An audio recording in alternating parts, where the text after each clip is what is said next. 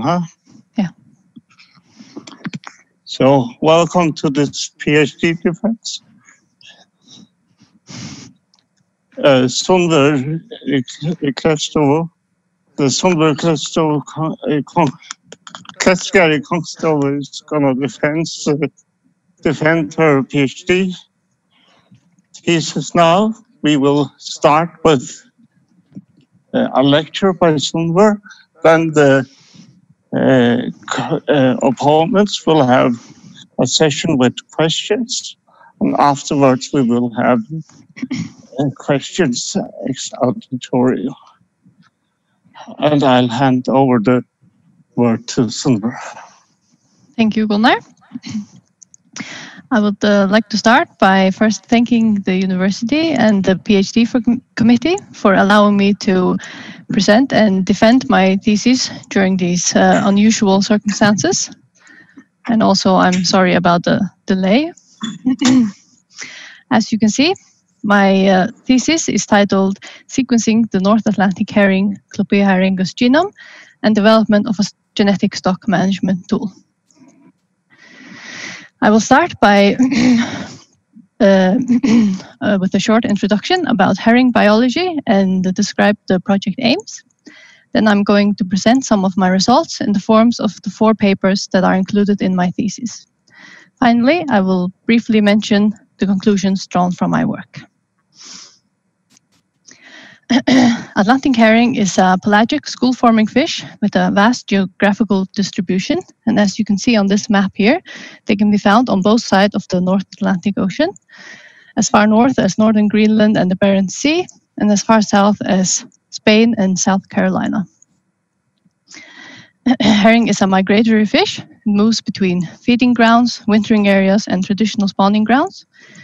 It is one of the most abundant fish species in the world. It is an important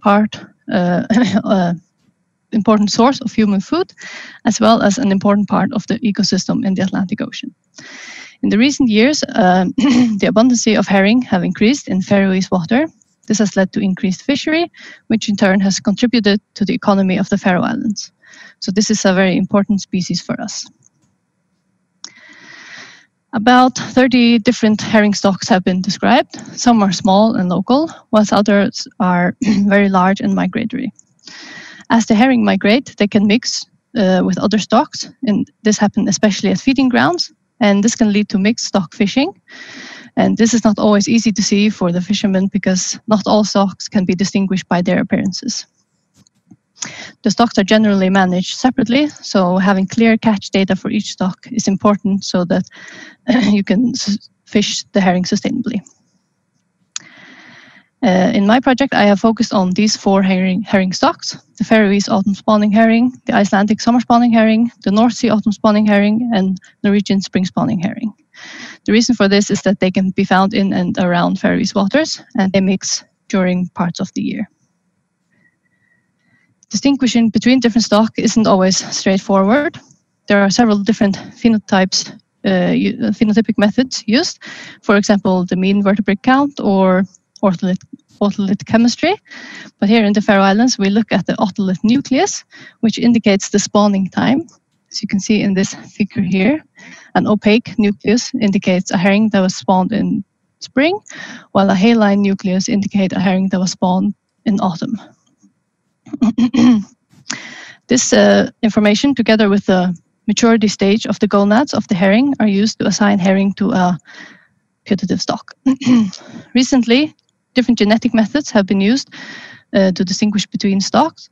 Stocks are generally defined by their spawning time and spawning place, so they are believed to be genetically isolated units or biological populations.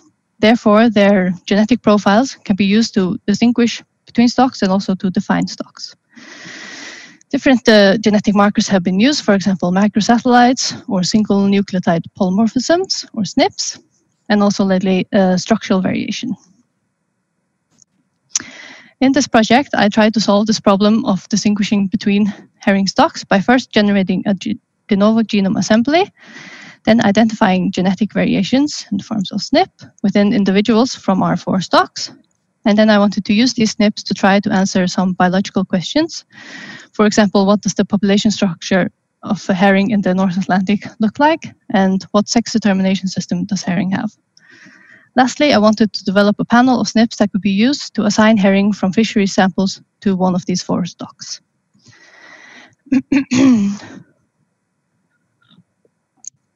So I started by generating a de novo genome assembly. And this might seem like a long way from the problem that we're trying to solve, but when I started in January 2016, there was no herring genome assembly available. So we wanted to get one so that we could get accurate markers to answer our question. However, a few months later, a draft herring assembly was published. So we decided to try to improve this assembly and do a comparison study, which we have published in November last year. So we generated 3 different assemblies from short, long, and linked reads, and by merging with the existing assembly. Then we compared this to the draft assembly. Now here are a few of my selected results. A1 and A2 are the assemblies that are generated from my data alone. The draft is the published assembly, and A3 is a merge of A2 and the draft.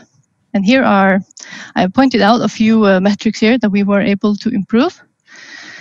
And as you can see, A3 is in fewer fragments, longer fragments, and has less unknown bases than the published assembly. We also removed some low-quality sequences from the assemblies.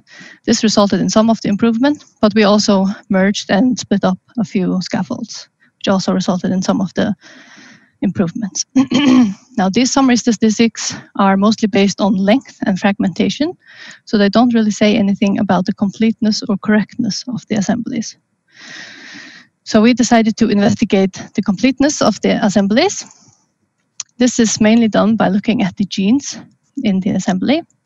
We use these benchmarking universal single copy orthologs, or BUSCOs, which are genes that are believed to be found as single copies in all organisms.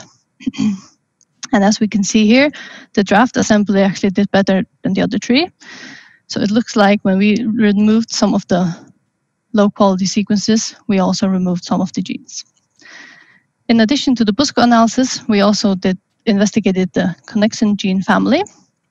And here we saw that the draft assembly and our merged assembly all had the expected connexins, but there were some problems with repeated genes. These repeats were not present in A1 and the A2. However, these 2 assemblies were missing a few connexins. So next we looked at the correctness of the assemblies. This was done by finding possible errors or features using our sequencing data. From this data, we produced this feature response curve, which you can see here, which gives an indication of the correctness as well as the fragmentation of the assemblies. So basically, we want this curve to be as steep as possible. And here we can see that the A3 has the steepest curve, and therefore should be most correct. However, the curves are pretty similar. In addition to this, we also wanted to look at the different features. This curve is based on 14 different feature types. So we looked at the different feature types separately, and then we ranked the assemblies based on these different feature types, and then we summed them up to get our ranking. And in this ranking, A3 also was the best assembly. However, the draft assembly came second, and they were also pretty similar. So, we did actually manage to improve the herring assemblies, or we managed to improve the herring assembly in terms of fragmentation and correctness, even though it was slightly less complete. Now, as we were preparing to publish these results, a new herring genome assembly was made available, which was assembled at the chromosome level. So we were also able to use this assembly in other parts of our work.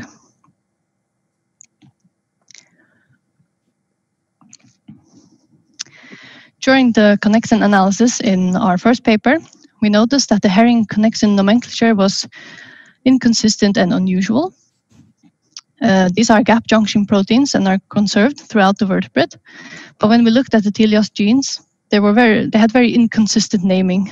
So we wanted to investigate if this was due to poor annotation and naming, or if the Telios genes were different than in other species.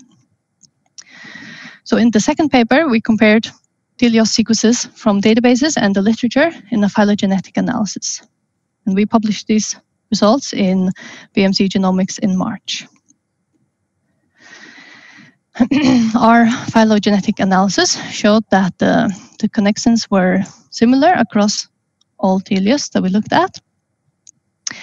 It was just the naming that was inconsistent. For example, several different nomenclature systems were used. Now, if we look at this figure, these are the different connections. The first part of these different genes is an abbreviation of the Latin name of the species. And then we have the gene name, and then we have the database accession number. So here we can see that for zebrafish, they use the size-based nomenclature, and all the mammals use the Greek-based nomenclature. And if we look at here, fugu, they use a combination of the Greek nomenclature as well as the size nomenclature. Then we also noticed that the same gene in different species had different names.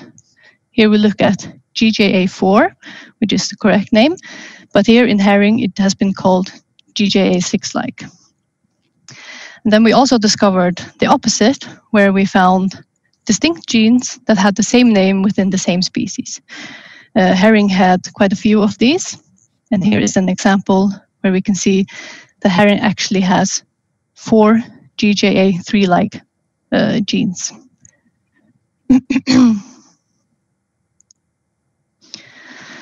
So based on our phylogenetic analysis and the rules set out by various gene nomenclature bodies, we suggested a new naming for Telios connections based on the Greek nomenclature. Here's a sample of the translational table between our suggested nomenclature, which is here in the middle, and then the old ones, and then the mammals on this side.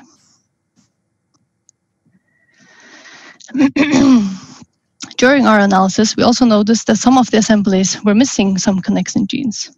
By comparing different versions of the genomes, we were able to identify errors at the assemblies at the positions where these genes were expected to be. Here we have one example with herring again, and we noticed that the GJB7 gene was present in the herring draft assembly. However, it was missing from the new herring chromosome level assembly. So when we aligned these two assemblies, we found that at the position where the GJB was expected on the chromosome level assembly, there was actually some missing sequences and some inverted sequences. So with our analysis, we could also point out errors in assemblies.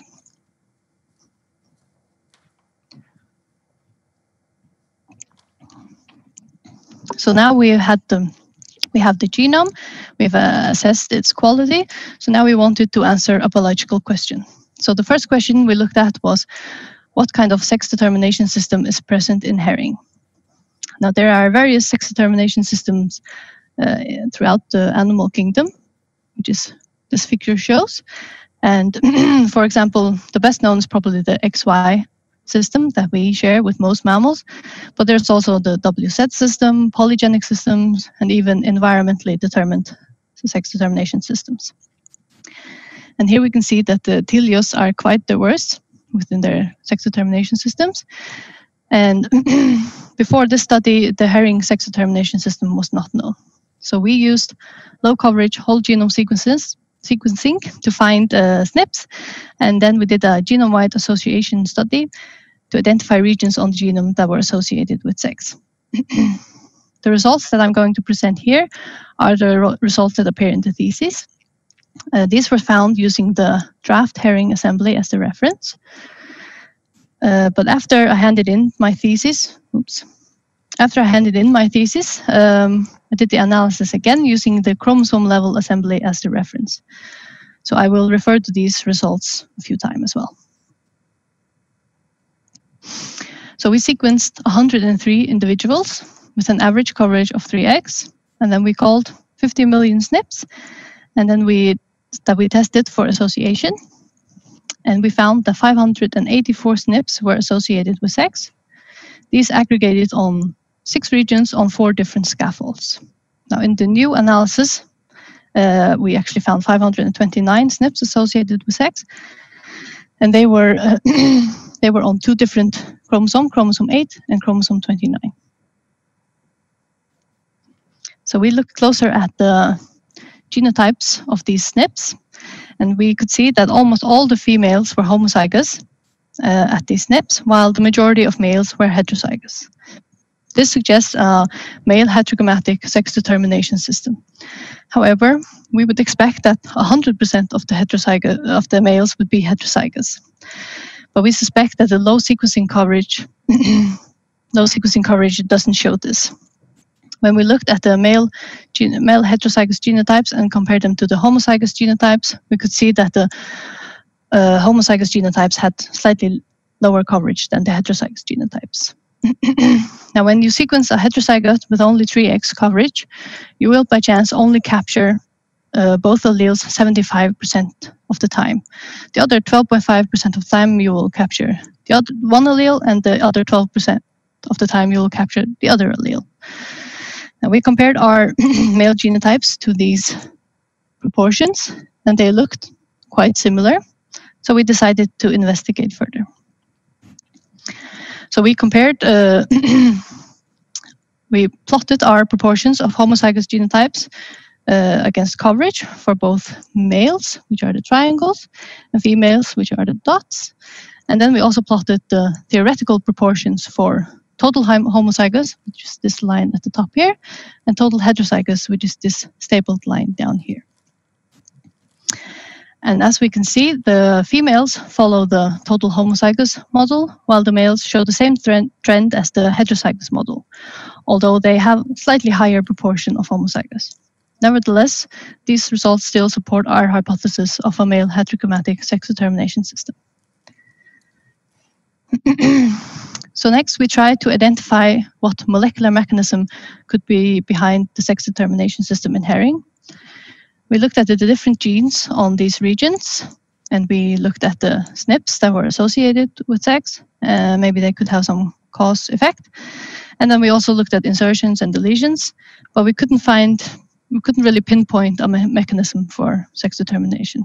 So we believe that we have not actually detected the actual mechanism, but we have only found the region where this mechanism is. There could, for example, be some unannotated gene, a non-coding gene, some structural variation, or maybe a sex-specific sequence that we are not capturing in this study.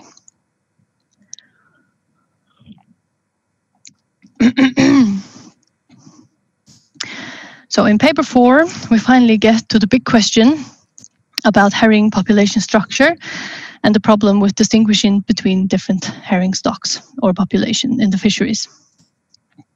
Here we wanted to find SNPs that could be used to assign herring to one of our 4 stocks. But first we wanted to investigate the actual population structure to see if these stocks represent true biological populations, especially our own little studied autumn spawning herring in the Faroe Islands. Our samples were collected on research cruises and also in fisheries catches. We sequenced 103 individuals at low coverage that we used for the baseline, and then we genotype an additional 240 herring that should be used to test out our panel.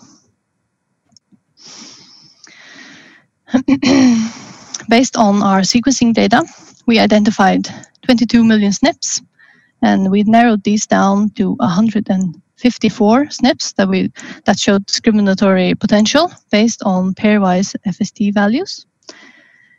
FST values, or FST, is a measure of how different populations are.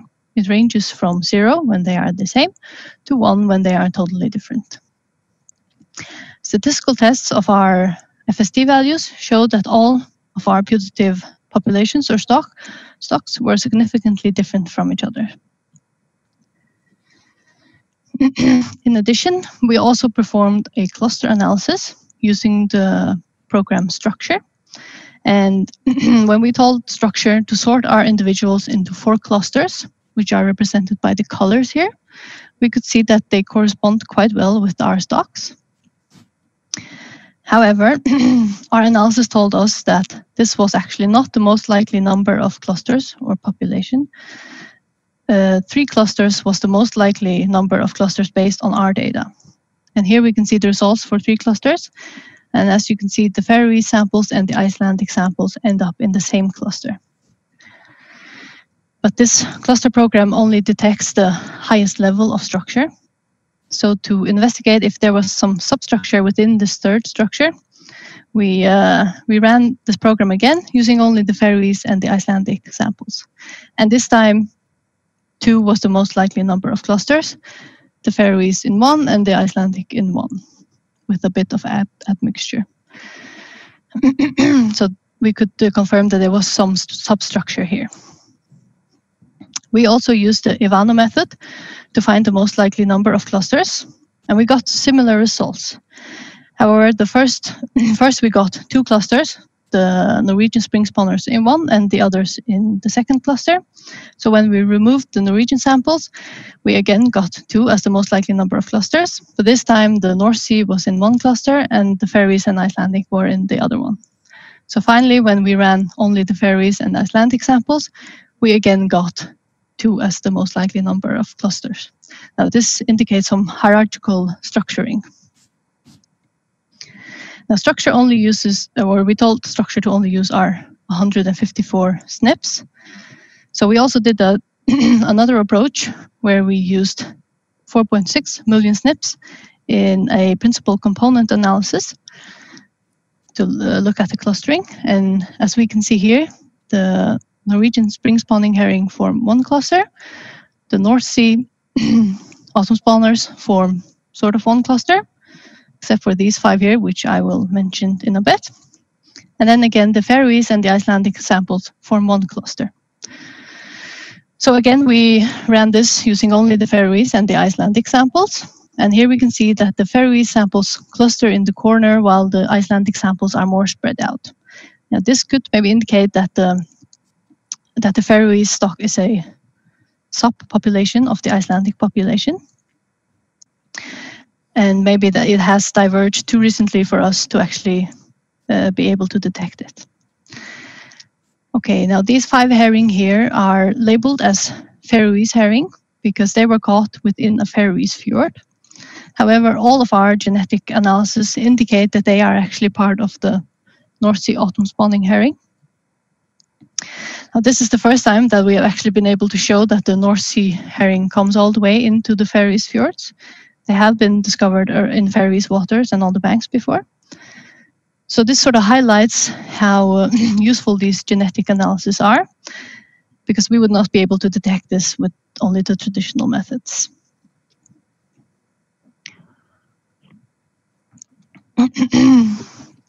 Having looked at the population structure, we tried to assign the individuals to a stock.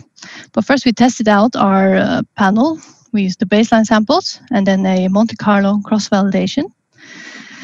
And these results, these gave good assignment accuracy between 89% and 97%. So when we tried to assign our 240 test individuals, the results were a bit different. For the Norwegian spring spawners and the North Sea autumn spawning herring, we got good assignment accuracy, up in the 90%. However, the Icelandic and the Faroese samples had very poor assignment, lower than 50% assignment accuracy. So based on our previous clustering results, we tried merging the Icelandic and the Faroese samples in the baseline, in our baseline, and then we assigned the samples again. And this time the assignment accuracy was a lot better, especially for this third cluster. The assignment increased to 88%. So finally, we can say we were able to show that our panel could be used to assign herring fisheries samples to the North Sea autumn spawning herring, the Norwegian spring spawning herring, or a combined Faroese and Icelandic herring. And this could be useful in keeping the herring fisheries sustainable. However, I think we could do some more work to get a better conclusion regarding the Faroese and Icelandic samples.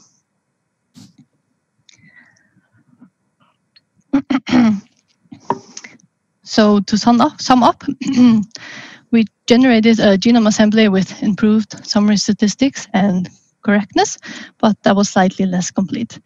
By doing this, we also validated the existing herring genome assembly.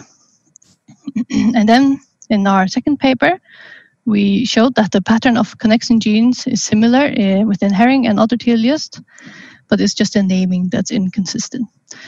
Based on this, we were able to suggest a new, more consistent naming, and we also showed that these connection sequences could be used to indicate errors in high-quality assemblies, for example, within herring.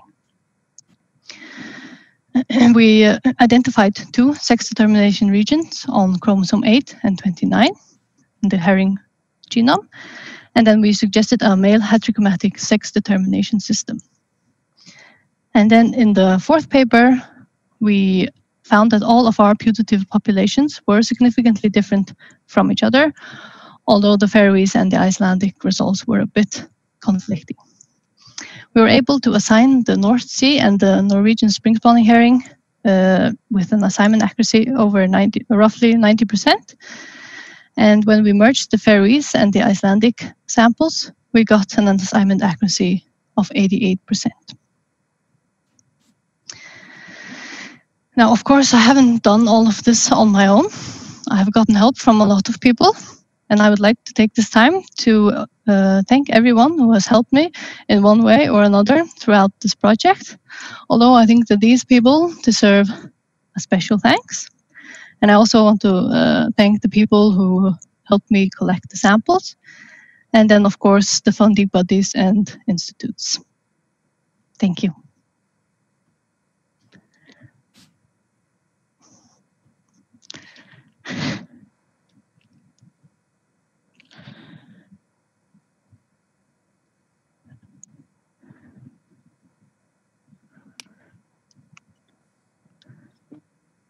Thank you. And I'm sorry for the confusion at the start. We had some technical issues, but I hope it's working better now. So what will happen now is that the committee, the opponents will, 2 of the opponents will ask questions. And when they have finished their session, there will be questions ex auditorio. People have been able to submit questions by email. And if anybody has questions for the last session, they have to join the Zoom meeting and post the question online as a Q&A. And then I'll give the word to the opponents. Thanks, Gunnar. So this is Tom. I'm the chair. I just want to say before you start, it was a very, very nice thesis. I'm not going to ask you questions. Einar and Bent are going to take that on. So I just wanted to, before they do that, say I very much appreciated your talk. I'm extremely sympathetic for the horrendous nightmare you've been through in the past, God knows how many months, and the constant tweaking of this. But at least we got to see many versions of your thesis, which was nice. But with that, I will hand over to Bent and Einar and come back at the end. Thank you. Yeah, thank you very much. I'm also I was very impressed with the thesis, and I was given the honor since I'm the sort of the most fisheries guy here. So I have a few questions regarding your sort of introduction to everything, which may also help clear up some of the questions, more specific questions later on. So what we were talking about is, so in the introduction you were talking about the Atlanto-Scandic herring, which is sort of sometimes it's defined as a stock, and sometimes it's a population, and sometimes it's populations, and so on. So I was just a little bit curious about sort of how is a stock or a population or a conglomerate of population, how is that defined in relation to fisheries? Yeah, so the definition of a stock is quite, as you mentioned, is quite fluffy. And I think the easiest way to describe what a stock is a practical, how would you say, a practical lump of herring or fish. Yeah. Usually it's fish that's found within the same space and area. For herring, they usually have traditional spawning grounds and spawning time. So the herring stocks are usually defined by that, but it's not always easy to use that within fisheries. It's not practical. So when you're doing fisheries management, sometimes you will have one populations, and sometimes you can have several populations. For example, if it's more practical to manage two populations together, you could call them one stock. But also sometimes you don't actually know if these are two different populations. This is just something that we have been fishing for 100 years, and they usually turn up here, so we call this the ferry stock or something like that. Yeah, because I find it quite interesting also, because dealing with fisheries, you also talk about, so you have ecologists who have an ecological definition.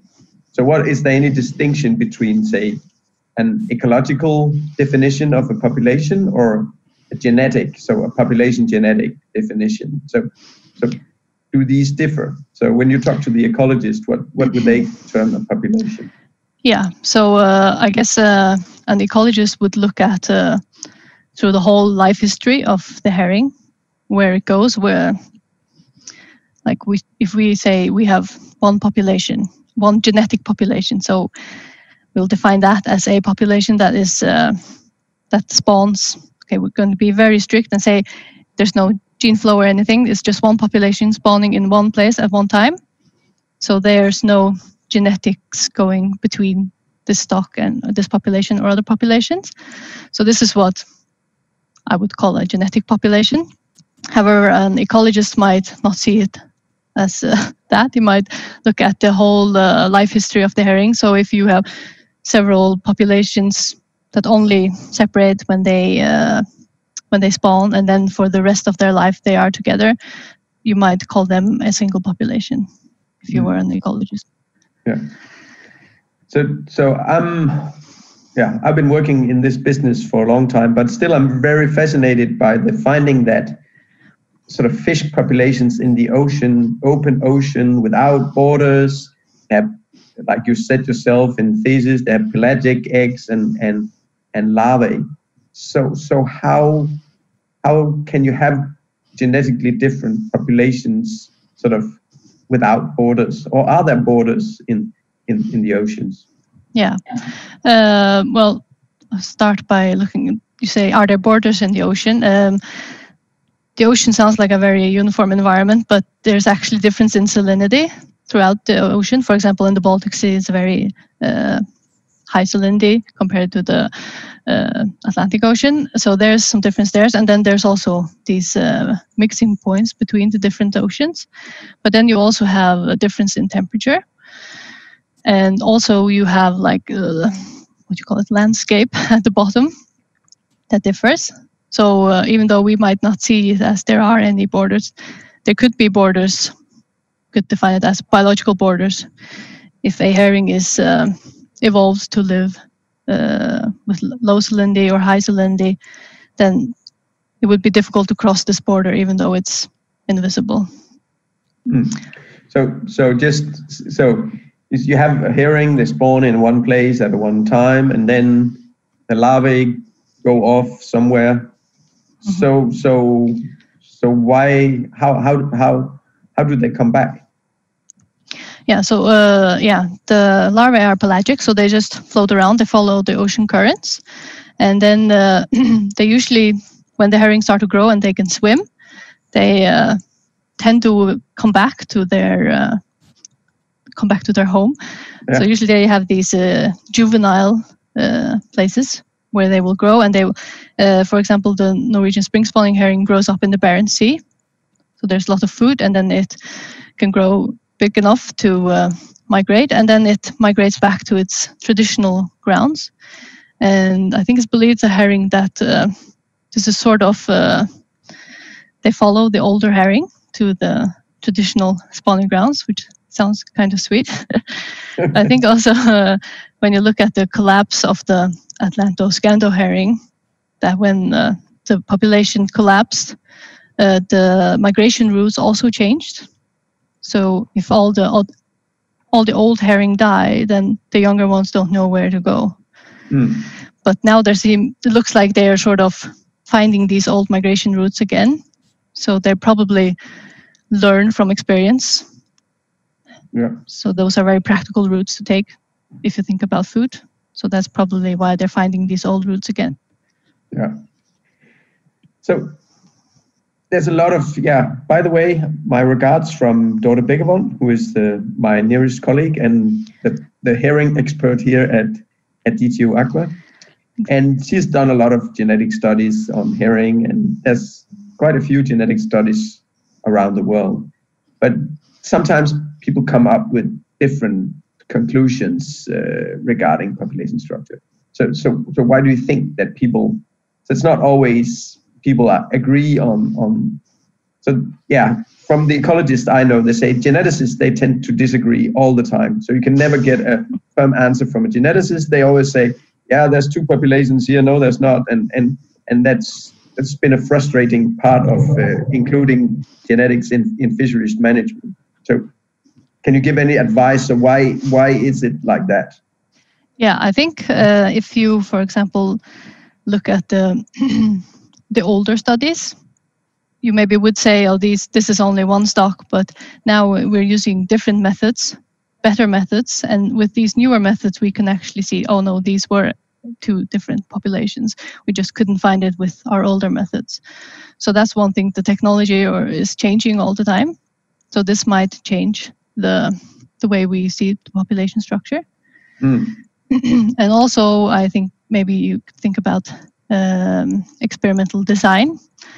If you haven't designed your experiments correctly, you don't have enough samples, then you could get false population structure. So you were also, and we're going to come back to that later on, but you were also talking about phenotypic methods, and it may be that's also a little bit of a controversial question in fisheries. So should you use phenotypic methods or should you use genetics? And so that's also something about the costing and the availability of markers and so on. But what do you think in general? So what is the pros and cons for phenotypic methods and genetic methods? Yeah, so with the phenotypic methods, some of them are affected by the environment. On the one hand, this is a good thing because this is how you can actually distinguish between them. But on the other hand, the environment can change very quickly before you notice that it's changing. But then also, usually you have a human person who looks at the phenotypic features, and two different persons might see different things when you look at, for example, the maturity stage of a gonad, which is pretty hard to estimate. So two different peoples can actually give two different results. So that's one of the negatives of using phenotypic methods. With genetic methods, of course, first it's very expensive to define these. The initial examinations are very expensive when you find markers and when you define the different stocks. And then after that, it can become cheap, but it's still not as cheap as the phenotypic methods. So that's one major disadvantage. However, some studies have showed that if you use this within fisheries, so you use this to maybe give fines for illegal fishing, and then you could collect the money back that way. And you could actually, it will equals to zero. So I think that the best would be to use a combination of both. I think they complement each other very well. And I think especially with my 5 migrant herring shows how good both methods work together. Yeah. So So it may be a little bit out of your league, but I'm sort of, it's related to, so in the Faroe Islands, you have a system. So of course, people are always looking for practical implementation of genetics. So you have both a quota and a fishing day system. So if you wanted to implement genetic tools for monitoring, is that a problem, or is that how does that relate to the control system you have now, basically? Yeah, I don't think it should be a problem, but I think maybe some politicians would think it would be a problem. But I mean, you're doing monitoring anyways, so they're taking samples and checking for stock management and also to control. So I think when you're taking those samples, you might as well just take a DNA sample as well. It's just the extra cost that would be the problem, I think. Who should pay for that? Should it be the industry or should it be the government? I think that's where the issue would lie. So how do you see it? Do you see it in the assessment, so that when people are doing stock assessment, then you should at the same time get an estimate of the proportion of different populations contributing to the fishery? Or yeah, I think when you're doing this trawling, what you call them? So surveys? Yeah, when you're doing the surveys, you could use them to see if one way you could use it was actually to control your phenotypic methods, just to see if they give the same results. But I think also in the fishery samples, when there's when a boat comes into shore, and then you will go on board and check, see how big the proportion of Norwegian spring spawners. So could you imagine a system where you could actually have sort of, if you have fishing days, that in the beginning or the end of the season, you would be catching specific populations rather than just fishing a mixture? Yeah. So I guess you could also use this to see if when the different stocks mix, and then you could implement that in the fishing days. So you'd see, okay, today it's usually 50% Norwegian spring spawners and 50% Faroese or something like that. And then you could just alter your quotas through the year. Although I don't know how practical that is, but I guess theoretically you could do that. Yeah. So I just have one more thing about sort of the more population specific part of your introduction is that you're also talking about calling SNPs for population genetic analysis.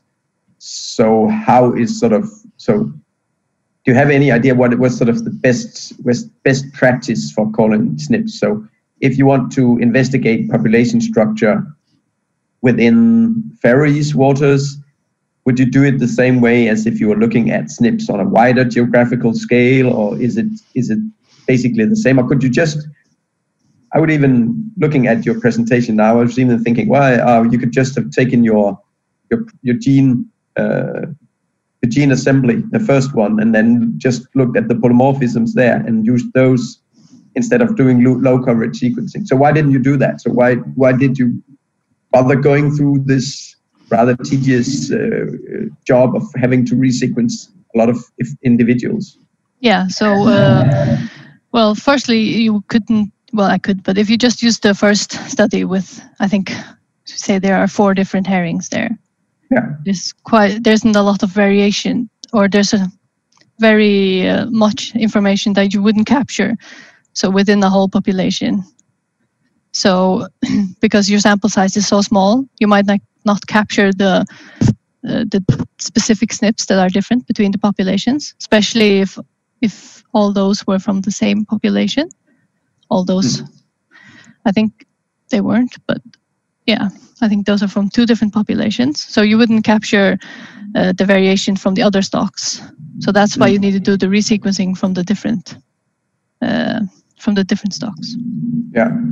So for instance, I know that in broodstock, so like if you want to do a snip chip for pigs, you take you basically take one pig and then you genotype, then you put the snips from that individual on the. So given that you get so many snips, so wouldn't you capture that? So wouldn't you have you would have a huge number of snips anyway, wouldn't you? Even though that you didn't resequence in the individuals. Yeah, you would have a lot of snips, yes. But I'm not sure you would capture the right snips. Well, no. You could, but yeah. You don't know until you try, I think. No. Yeah. So for instance, if your primary interest is to distinguish between Icelandic and Faroese herring, so is there a specific strategy for that then? To if you're looking at a very local scale, so how would you if that was the only question in the world that you were interested in, so how would you go about doing the snip identification or snip calling or whatever? Yeah. So if you go about doing it now when there's already an assembly available and giving snip panels, then you would just genotype these snips from several individuals, and of course you would want enough individuals from the two different populations to so you could see the whole genetic variation within the population. So if you just look at one fish from the Faroese and one from the Icelandic, you would see loads of different snips that are not the same. But of course, this could just be individual variation. So you need a few of each so you can actually see which snips are within which population. Yeah. We're going to come back to that later, but I was just curious because when you did your presentation, you showed that you went from 22 million to 154, and then then you said there was 600 out of the 22 million. Was it something like that? That had with a significant FST or something like that? 154. Okay. So we looked at the pairwise. So we took the top 100 from each comparison, which was the 600, and then we looked at the link LD and also which samples actually had data. So that's how we narrowed it down to the 154. But we're going to come back to that later on. Yeah. I think I've talked enough for now. I think I'll give the word to Bent, and then unless Bent, do you have any questions regarding this sort of more general biology stuff? Or are you ready to go on with the more technical genome stuff? So I'm the least fishy person here, but the more bioinformatics person, I guess. I don't know. At least I know less about fish than Ida does. I just want to start by saying that I really enjoyed reading it. I know much more about fish now than I ever thought I would. And I particularly found it very interesting that you can take the otolith, or how you pronounce it, and actually count the rings and see how old the fish is. So I might have some question in regards to the fish, and I'm not trying to fish for something wrong. It's just because I'm the bioinformatics guy. But how do you actually, when you look at these, if you look at page 6 in your thesis, like the old version I have, I guess it's easier to refer to that. Then you say that you can look at the ring structure, and then you can see the growth rates of the fish. Larger indicates that it had fast growth, and smaller indicate that it had a slow growth. Just like a tree, I guess. Yep. But if you have two different populations, wouldn't there be different growth rates between them? So if you have a mixed population, then would you still be able to distinguish based on this where they are coming from? Yeah, you could. Or is that not important? No, I mean you can use these, and this is used a lot in the Faroe Islands. But for some populations you can't use it because they have a similar environment when growing up. So the rings would be similar. For example, you have the same spawning time. same. So for some populations you can use it, but not for all. So that's why you need to supplement it with other methods. Okay. And then I saw that it's very sad, of course, that at Figure 2 that the landing it crashed or the population crashed, but you had a ban for 30 years, and then the population came back to normal. But I also see that the landings of the fish is back at the same level. Do you think that is a problem in terms of that we could have a crash in the population again at some point? Because I see the levels are the same as they were before it crashed. Yeah. It collapsed, sorry. Yeah, it could be a problem. Usually we have this figure, we include the biomass of the stock, or the estimated biomass of the stock. It's not included in this figure, but you can see how these two, there was a high biomass, and then there was a high fishing, and then the collapse. So when you look at these landings, you have to also think about the biomass of the stock. So maybe the biomass of the stock, I don't actually know, but it might be a lot higher now. So that's also important. You have to compare your landings to the estimated biostock. So yeah, if you're not monitoring, this could be a bad thing. But if you're actually keeping an eye on how much is there and managing it sustainably, then you might prevent another collapse. And I guess they're more focused on that now. Yeah. Yeah. So the more bioinformatics parts, right? So page 9, you talk about tandem repeats. Yes. And you say that they can vary in size from 1 nucleotide to 6, depending on the loci. And you also mentioned a SNP, which is single nucleotide polymorphism. How do you, if it's important at all, how do you actually distinguish whether it's a tandem repeat or it's a SNP? If both can be, if the tandem repeat can be 1 nucleotide.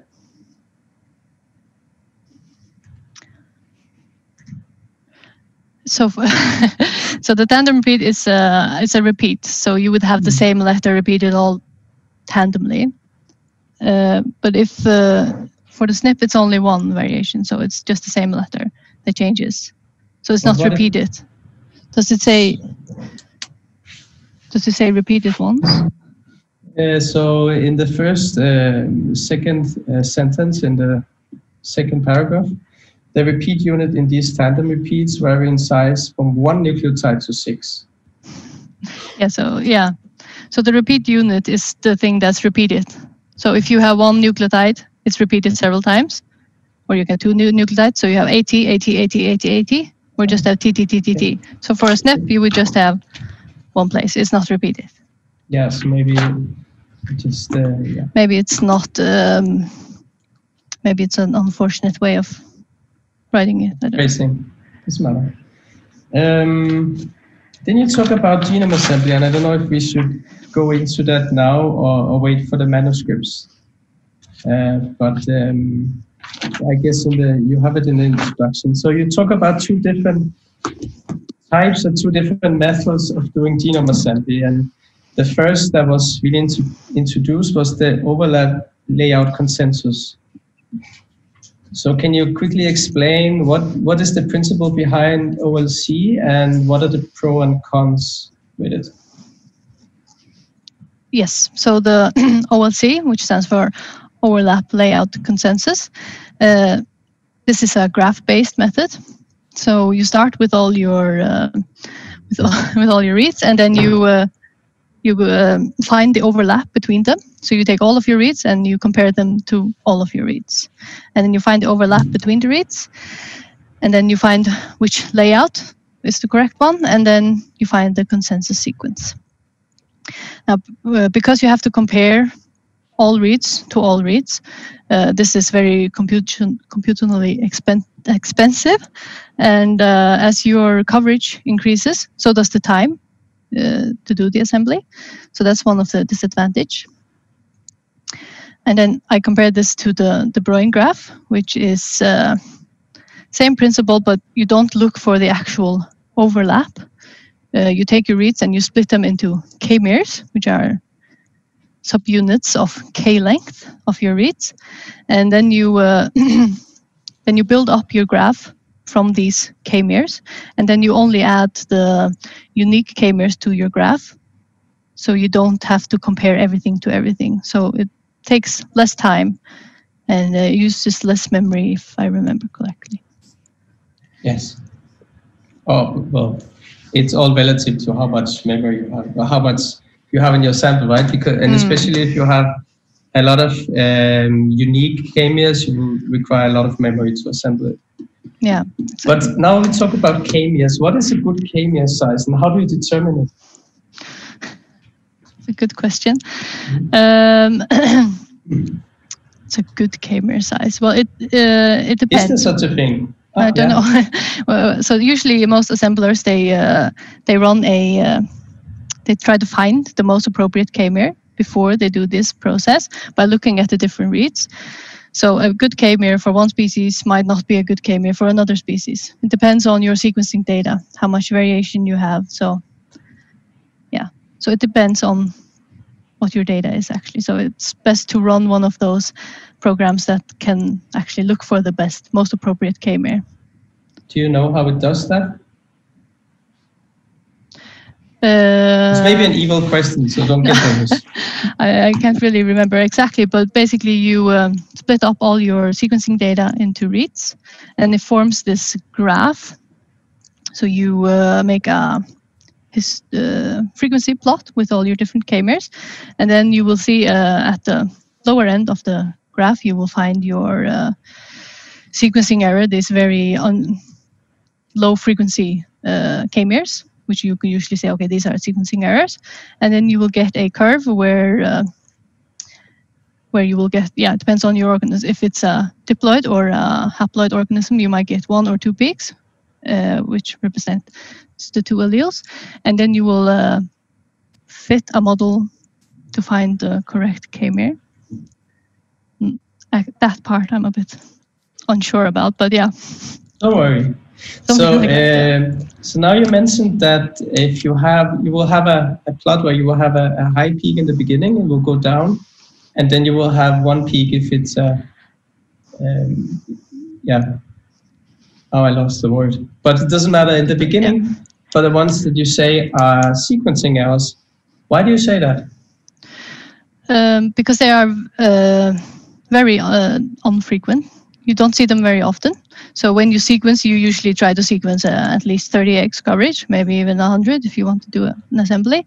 So if you only see this specific k-mer once or twice, it's very unlikely that it's actually present in the genome because you have such high coverage. You would have sequenced it more than that. Yes, true. So you can do something called error correction. You mentioned also in your thesis. What is the principle behind that, and how do you actually do it? I mean, you type a program, but what is the principle behind it? It's the same principle with the k-mers. So you take your reads, you split them up into k-mers, and then you find so you plot them. Maybe I should draw it. I don't know if we should. Okay. Move the camera to the.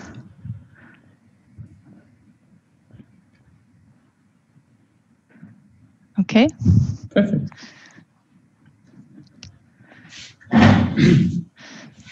So you will have a plot with your different k-mers.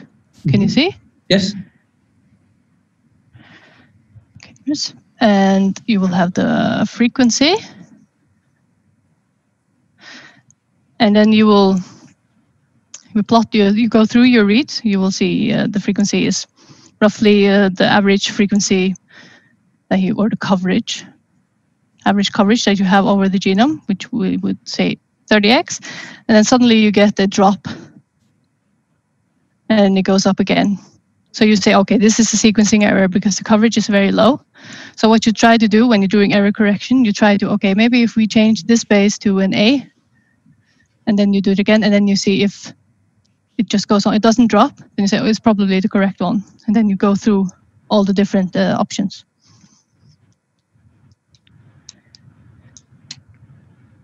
And Yeah, you can see, but I'm nodding. Okay. Yes. So going back to no, I want to talk a little bit more about k-meres. So k-mere is a number, right?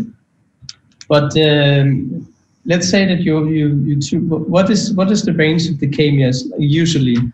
Is it like 155? Is it 55? And do you know that? So obviously it has to be smaller than your reed length, Yes. which is usually 150. Yeah, it can't be too. Yeah. So usually they are odd numbers.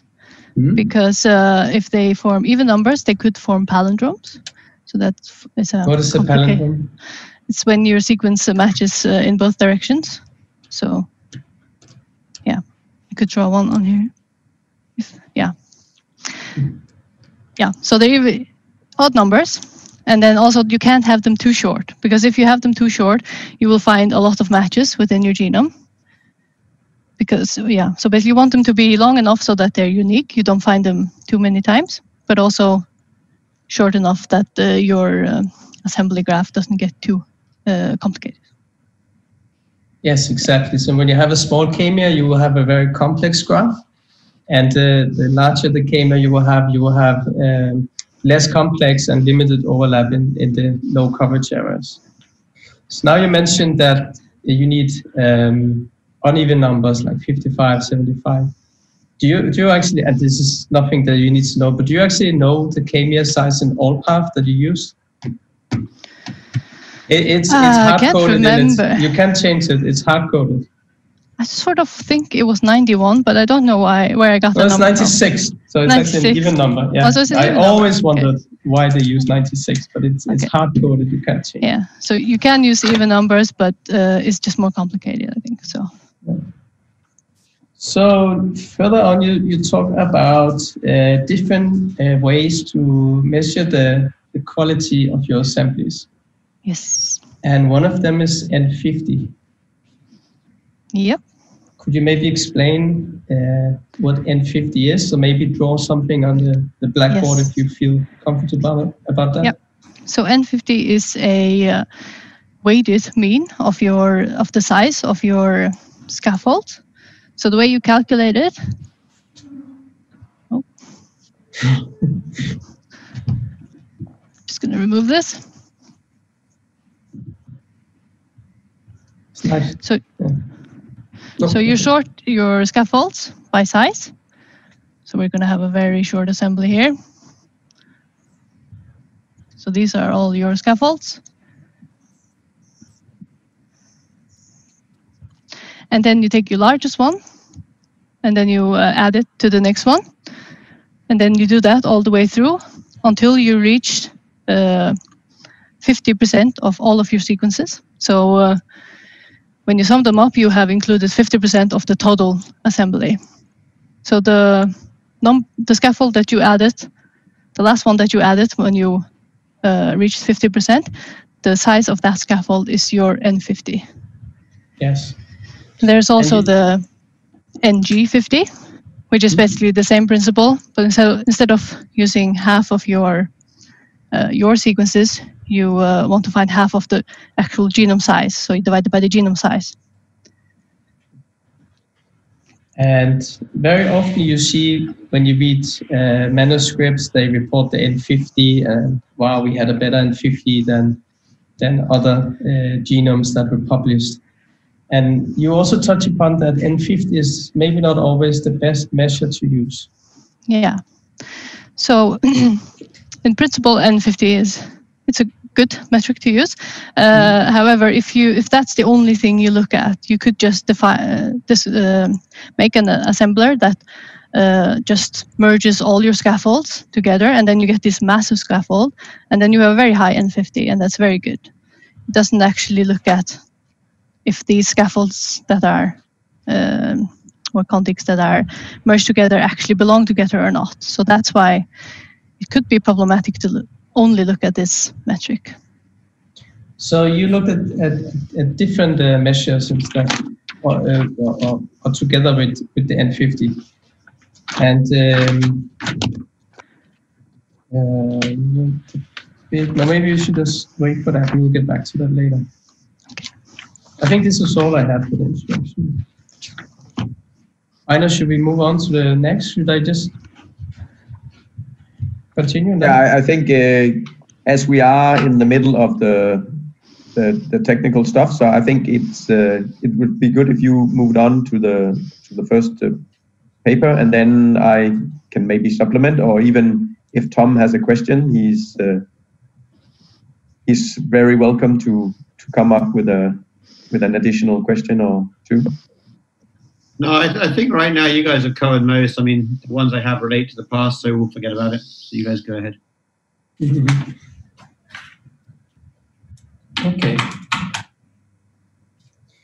So you maybe this is just very details I'm going into. I just want to hear, because you say that generally more variation are expected in the non-coding regions than in the coding regions.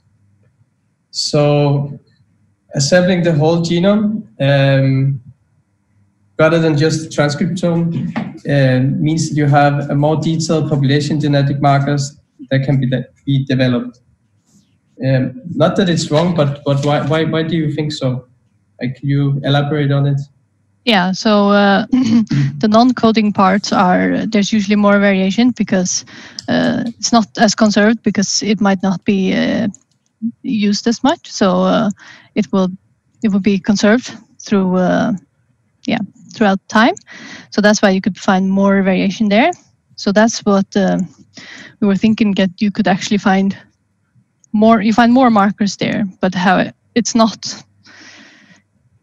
doesn't actually mean that you will find the ones that differentiate between populations there, because the ones that differentiate between populations would probably be under selection, because maybe they have adapted to a environment.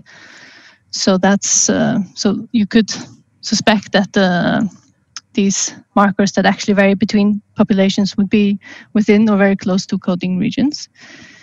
But yeah. But it could go either way.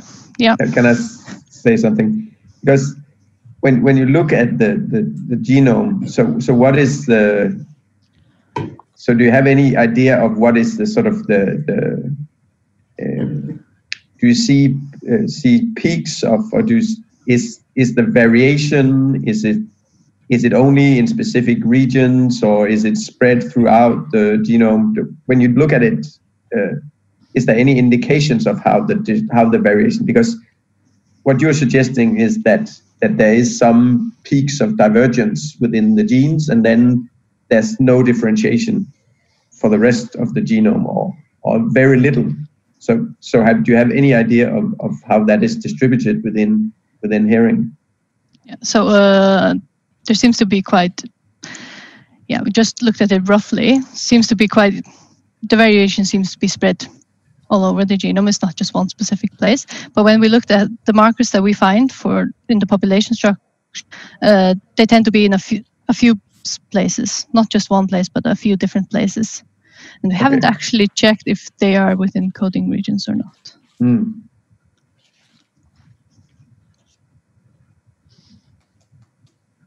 So you say that, and this is also true, that using different assemblers will give different results.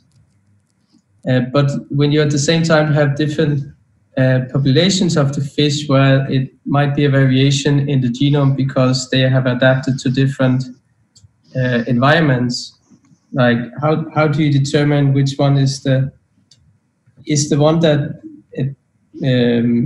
the difference that is caused by the assembler or due to the different populations you have? I don't know if it makes sense. Yeah. So I mean, if you assemble one herring from one population and another herring from another population, you compare them, you could find variation that's just individual variation, or so you don't know if it's actually population related or not. But if you have one assembly that you use, and then you align all your reads from your resequencing experiments to the same assembly, then you can compare between them because they use the same reference. So what did you do in your manuscript here versus the draft assembly, that you actually, in the end, you take your genome that you improve using long reads, and then you take the final merge, the final scaffolded genome, and you merge it with the draft genome? Yeah. So so that assembly is a mixture of different variation from both from the different assembly approach and also from the different fish. Yeah. Yeah. So before you start assembling your genome, you do some quality control. But in what order do you actually do it? Because in table 1, you say that the quality control for paired and read consists of quality trimming and adapter removal. Is that the order you did it in, or is it the order you would do it in?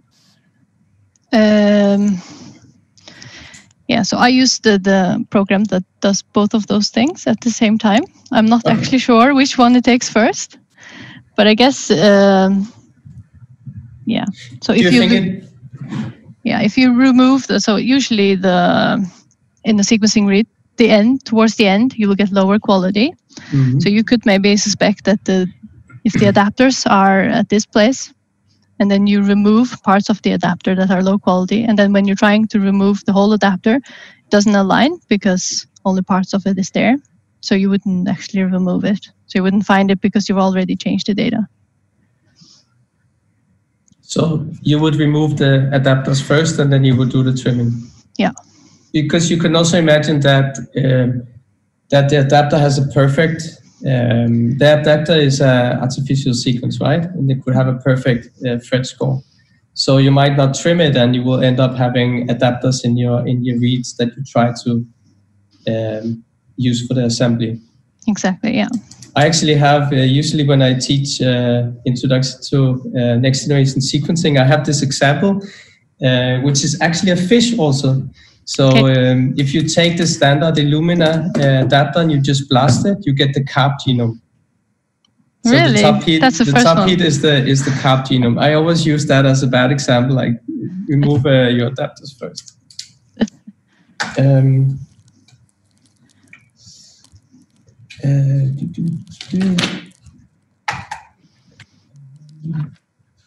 I found it interesting to hear that the N50 has been shown to be negatively correlated with the quality of an assembly. Yes, this was one study that concluded. Yeah, I didn't read it myself. Yeah. So I mean, I guess it depends on how you design your assembler. I mean, if you design it not to be too greedy, then it wouldn't be a problem. But if your only goal is to make the assembler that produces the assemblies with the highest NG50, I think that's when you would find this.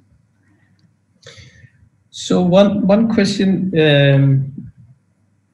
in regards to the assembly, did you check it first? So you have all your reads from your kidney. I remember it as kidney, right? But did you actually check if you have any contamination in it? From other species? Other species, from you, from the environment? Like, are you 100% sure that what you have is pure herring, or could you have bacteria or other? So one of the reasons why we chose to use the kidney was that it was from inside the herring, so you wouldn't get contamination from other herring. For example, when you catch herring in a trawl, they get all crushed together. So that's why we thought we could use the kidney, so we wouldn't get contaminated from other species. But of course, you have the intestines inside as well, and if those rupture and then you have the bacteria from the intestine all over, that could be a problem. So I actually blasted it against the human. Didn't really find any significant, few reads, but nothing significant. But I haven't tested for different other organisms, so it is possible, yes. I once had a sample where we couldn't assemble to anything meaningful, and then we did a mapping against some reference databases, and there was a lot of acne bacteria in it, and then we went back to the lab, and the guy that was handling the data, he had a lot of acne in his face. Oh no. But do you think actually that you already had a genome? Would that actually help you in relation to contamination? Because if you started out from scratch, so you had a complete de novo assembly. Yeah, that's true. Of course, we had the other one was available, so we could just align our reads to that assembly and then only use the reads that aligned. Or you could at least see how much of it aligns and how much doesn't align. And what doesn't align, you could probably assume comes from somewhere else. Yeah. So, but I didn't do that. I didn't only use the reads that aligned to the other herring genome because there's a lot of gaps in that genome. So I didn't want to remove any sequences that maybe we could get that they weren't able to assemble. So is there? I was thinking. So now there was an assembly, and now you've made another one. So what are the? So would you like to do another one, or do you want somebody else to do another one? Or, so how good do you want it to be? So yeah. So first of all, the reason for actually doing a de novo assembly when there was already one was because we had already generated the data. We had all the data there, spent all the money on generating the data, and then this assembly came out. So that's why we thought, okay, maybe we can do it better. Yeah. We couldn't, so we tried to merge it together and get an improved result. Yeah. But I don't think you have to keep doing assemblies all the time. No, I'm just saying. So what if there should be a sort of a significant improvement? So basically, the holy grail that you have all bases on all chromosomes and everything. So is there any sort of significant advances that you would go to in order to in technology that could help you generate like the perfect genome? Or yeah, I think I don't know. I don't think it's possible to create the perfect genome, but I think with this long reads, third generation sequencing, where you can get maybe whole molecules, I think that's the technology where in the future we're probably going and get the almost perfect assemblies. I mean, if you couldn't sequence a whole chromosome in one run, it's really good. But yeah, although as of this moment there are quite a few errors within those technologies. But yeah, if you look at the chromosome level herring assemblies, they used PacBio sequencing, and they got a really good assembly. So I think third generation sequencing is the way forward for this kind of assemblies. Yeah. You can also do a combination. So you start doing one Illumina-based assembly, and then you use your PacBio data or your link data to improve it. Yeah. Or the other way around. Yeah. In the beginning of the third generation sequencing technology, you used a lot of next generation sequencing data to correct the reads from the third generation sequencing. Exactly. So I'm interested in the FRC curves that you have. On page 32, you talk about features, right? The FRC, when you look at the different assemblies you have, you look at the total number of features, like the A1 has 464,000 features and the A2 has lower. What do you mean by features in this context? Yeah, so this is features from this FRC BAM program, which it calls these, we call them features because it indicates that there's an error there based on your sequencing results. So in the FRC curve, it's, how did they say it? It was a combination of the correctness as well as the fragmentation. So that's why they look at the coverage. So when I mentioned these is just the number of features, total number of features that were in the genome for all the different feature types as well. There were 14 different feature types in total, right? Yeah. And then 11 was left out, 3 was left out. So the table you see on 32, where you rank them, just according to the best feature, is only based on 11. Yes. Have you looked into what happened if you included the last 3 ones?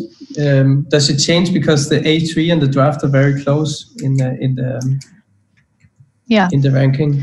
Yes. So if you included the reason for excluding those 3 features was because some of the assemblies had very few data points for those. So if you want to estimate the curvature or the steepness of the curve, we didn't think it was fair to estimate it from just 2 points. So that's why we excluded them. Yeah, it was that low. Okay. Yeah. So so I tried to look at what it looked like if we included those 3 features, and it did actually change the ranking. So here A3 is ranked first, and then A2 and the draft are both come in second.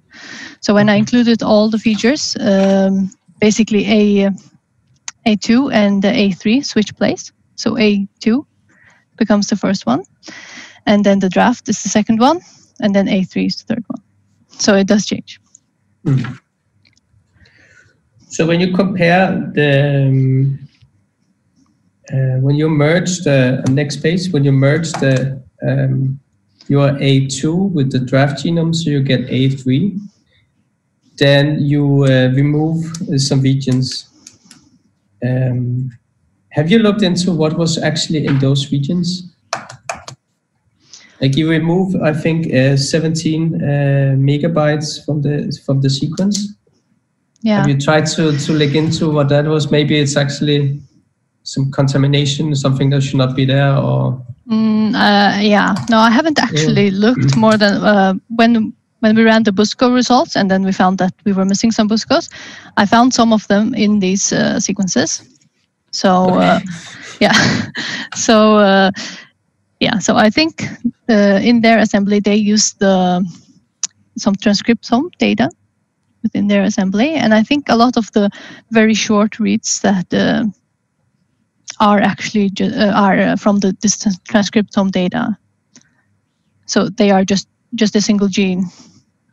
So I'm not sure why our data didn't align to this. So basically, when the sequences are removed, these are sequences that there's no alignment between the genomes. So the Buscos that were removed were in the removed data. Does that happen to be the same Buscos that are missing from the chromosome level assembly? I'm not sure. That's very interesting. I haven't checked. Yeah. Because the chromosome level assembly has a lot fewer, I think it was 100 fewer Buscos. Yeah, something like that, if I remember. Yeah. That's a very interesting point. You write that A2 has more misassemblies, if I remember right. Then it's page 37. The A2 assembly had the most misassemblies, and A1 had the fewest. Yeah. So since you're using A2, you are actually bringing on the misassemblies to your A3 genome. Yeah, but these misassemblies are compared to the chromosome level assembly. Mm. So they could be misassemblies, or they could be genetic variation between the individuals. So yeah. So that's yeah, it could be misassemblies and it could be just variation. So yeah, that's the reason that we didn't think that A2 was better to use. No. I can just continue, Aine, so just come in if there's something. I think, well, 2 points. Like first of all, we were told that we have only 1 hour each, which we have to think about. And the other thing is that eventually I would like to get to manuscript 4, so we may have to move on to to the other manuscripts at some stage. I think we've more or less used an hour now, so we're halfway through our time, and we're not halfway through the manuscript. So maybe we can move a bit faster, and then I would at least like to have a bit of time at the end for. You will get. Don't worry, you'll get time. Because this was just the basic, more like the bioinformatics assembly stuff. So I don't have a lot for the rest. So no, me. I don't have too much about the manuscript 2 and 3 either. Not, but I think we can. I think we should go at least. Since they're in the thesis, we need to put a bit of emphasis on that. And I think maybe from my perspective, it's more like more general questions. And I was a bit curious. How did you end up looking at connexins? So how did that come about? Of all the genes you could have looked at, why those and why not a lot of other genes?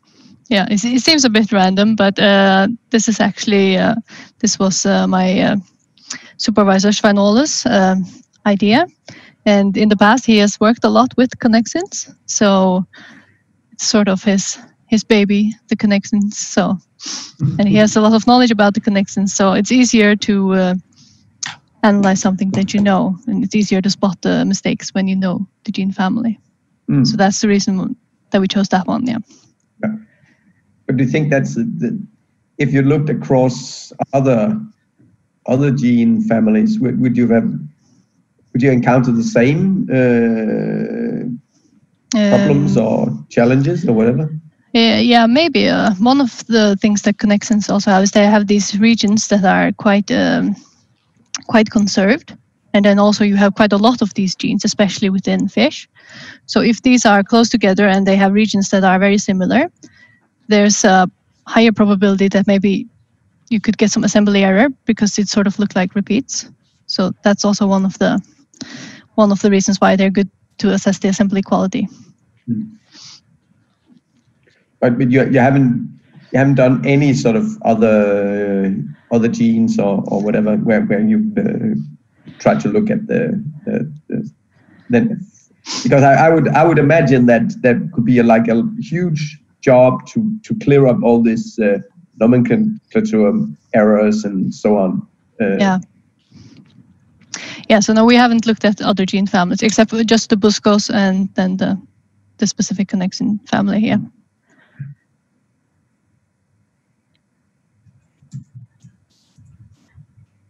Do you have anything else to the connexins, Bent? Yes. So it's very clear that this whole naming is a mess in the literature and community. Also that you showed very nicely in the presentation, and you make very good arguments and reasons for clearing it up. But do you think it's even possible to clean it up and make the whole community stop saying that this is GP6 like when it's actually a GP4? Do you think it's possible, or do you think it's a lost cause? I don't know if it's a lost cause, but it might be difficult for the people who are actually studying these genes. But I think clearing it up would actually make it easier to study these genes, because now you try to compare GGB7 from one species when it's actually GJA2 or something, just because the naming is not correct. So I think, maybe a bit of resistance, but I think it's not a lost cause. If you could get it into the annotation processes, where the future genomes would be annotated and then with the correct names, then I think eventually you would sort of get it into the community. So this is the task you're taking on now. Can you hear me, Svein Ole? She volunteered. Yeah. No, I don't have more for this. No. Well, I think it will be something that will take some time, but we are in fact thinking of it, yes. Good. I think also, I can't remember the author, but there was this recent paper by another author that also suggested that the naming of the connexins, he looked at also mammals and different individuals. No, it was only mammals. And he suggested also that this naming was a bit strange. So I think people are up for it. It's like phages. I started working a lot with phages recently, and our whole group actually converted into phage discovery and developing tools for phage biology. There, there's no real naming rules for that. So they are. I saw some phages. They were called weirdo, and we looked into it, and it was because the kid was asked like, what does this look like? And oh, it's a weirdo. And then the person who had it decided to call it weirdo, like something. It's fun, but it's not very practical. No, it's not. Okay, so manuscript 5, no 3, but it was on my page 5 here. That was the one that you unfortunately made, forgot to click enter on the cleaning step. And that's something that everybody can do, so no worries. And it's good that you actually found out, but I would like to know, how does it actually affect the whole results that we have seen in the manuscript? Because we have only been able to look at what you wrote in the manuscript and not the final one. So I know that you have reduced regions of sex determination from 6 to 2 or 6 to 4. But can you maybe talk a little bit about how it changed, and if it changed the conclusions you have in your manuscript, and what actually happened after you reduced the noise? Mm-hmm. Yeah, so okay.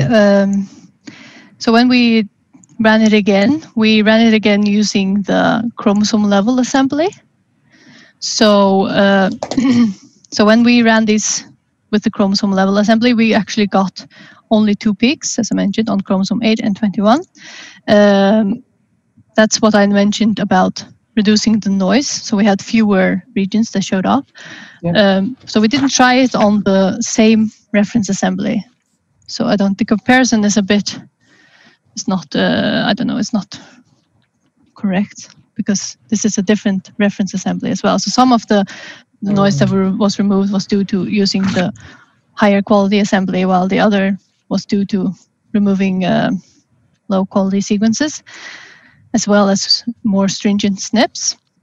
So I have actually prepared a slide with the figures from the new manuscript. I don't know if you want to see them. Sure. There are not that many. Okay, let me just see if I can share this.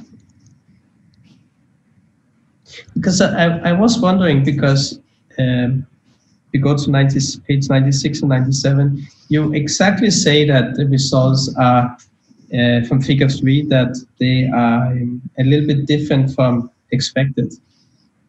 So I was looking forward to hear if it's more like expected now than it was in the first version. Yeah, so I think what I mentioned, so this is the Manhattan plot from this from the second analysis. You can see there's still some noise there, but only these 2 peaks were actually above the threshold. So we wanted there to be at least 3 SNPs above the threshold before we counted it as a peak. And what I mentioned about the unexpected results was probably that they were on different scaffolds. So we were expecting, what I said in the thesis was that we would expect them to be on the same chromosome, that it was just the assembly that wasn't good enough to show this. But actually with this chromosome level assembly, we can see it's still on 2 different chromosomes, which is quite unusual. I mean, it could be explained that maybe it's 2 different genes, or it's a polygenic sex determination system. But actually it's, we don't think that's the case. Because when we look, polygenic systems usually have a skewed sex ratio, but for herring it's 1-to-1 ratio. And also when we look at this second plot here, what you can see that even for the 2 different chromosomes, there's always, both regions are always either homozygous or heterozygous. You never get a mixture of those 2. So when you have a Mendelian segregation, you would by chance expect some individuals to have a heterozygous chromosome 21 and a homozygous chromosome 8. But that's not the case. We can't find any individuals. Oops, let me just swap these. Here, yeah. So you never see that green here and blue here. There's a bit of noise, but some SNPs can vary, but there's never the whole region that's blue here and green up there. So that's why it was very strange. So it could either suggest that these two chromosomes don't segregate individually, that they actually form. There are some studies where sex chromosomes actually form this complex where they merge together during segregation, so that they always end up in the same cell. But more likely, I think that there's actually something on chromosome 21 that could be supposed to be on chromosome 8.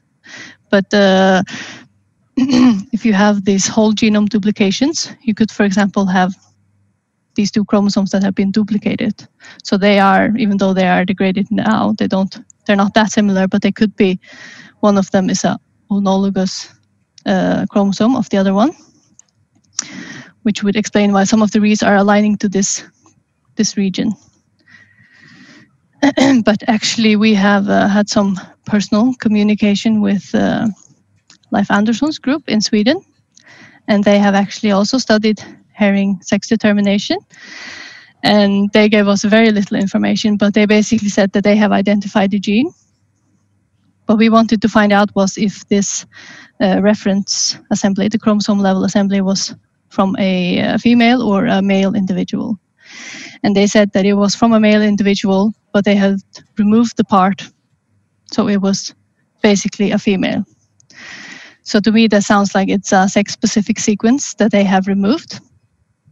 And I would assume that maybe this gene on this sex-specific sequence that they have removed probably has an homologous gene on chromosome 21. I didn't like the sentence you said that it was a male, and then they removed the part and it turned into a female. It didn't turn into a female, but yeah. They said they removed that part, so it was essentially a female genome, a female assembly. Yeah. Aina, do you have any? Oh, I mean, I'm just curious. So if you wanted to get closer, so I know I also like talking to Dorte. I've heard that Leif Andersson's group are working very hard on this sex determination system. But how would you come about if you wanted to get closer to understanding this system? Is there an experiment you could set up, or do you want to have a knockout herring or whatever? I think basically now we know it's somewhere around here. We could do more targeted sequencing. Yeah. So a more targeted, specific, higher coverage, and maybe just one higher coverage male or a few, and then higher coverage females, and then you can try to assemble them and then see if you actually get a sequence that's not present in females but only in the males. But I still find it a little bit difficult to understand how this system works.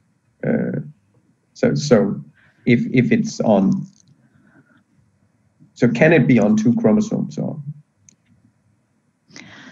It can. I think it can, but I think we would see some other evidence of this. I mean, but you trust your assembly, so it's not like the two chromosomes merge into one. I don't think so. I tried to align these two regions. They don't actually align. Okay. So there's no. They're not similar, which is very strange. So that's why there must be something that's removed. I'm assuming it's removed from chromosome 8. But then there's this homologous gene on chromosome 21, when we sequence this and we try to align our reads, there's nothing on chromosome 8 that it can align to because it's not in the reference genome. So the most closely species, or the species that not species, sorry, the sequence that's most similar is on chromosome 21. So I think that's why we get chromosome 21 up, is because the SNPs from chromosome 21 are reads that are aligned to this region, but they actually should be aligned to this missing region from chromosome 8. Don't know if that makes sense, but yeah. I also think this yellow line here, it's very funny, because so basically the light blue ones are homozygous reference, and the yellow ones are homozygous alternative. And we know that this genome was assembled using long reads. So it sort of looked like this part has been assembled from one of the alleles, the reference allele, and then this part is from the other allele. So because it's a male, it's a heterochromatic. So this orange here, I believe, I don't know, I just imagine that it's from this part that was removed is somewhere within this orange place here, because this is the homozygous alternative allele. So when they assembled it, they used molecules from the, I will call it the female allele, the blue part, and the male allele, the orange part. But then they only removed the sex-specific sequence. But then this orange is SNPs that are very close to the sequence, so they are in linkage disequilibrium. So that's why it's orange. Yeah, I don't know if that makes sense. Yeah.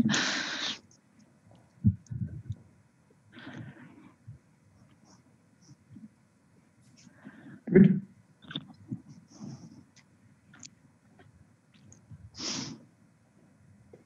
So, do you have more questions on manuscript 3? No. Okay. So maybe we should go to manuscript 4. Maybe I just have a comment. Yeah. Okay. It's maybe a stupid one, but just as if you take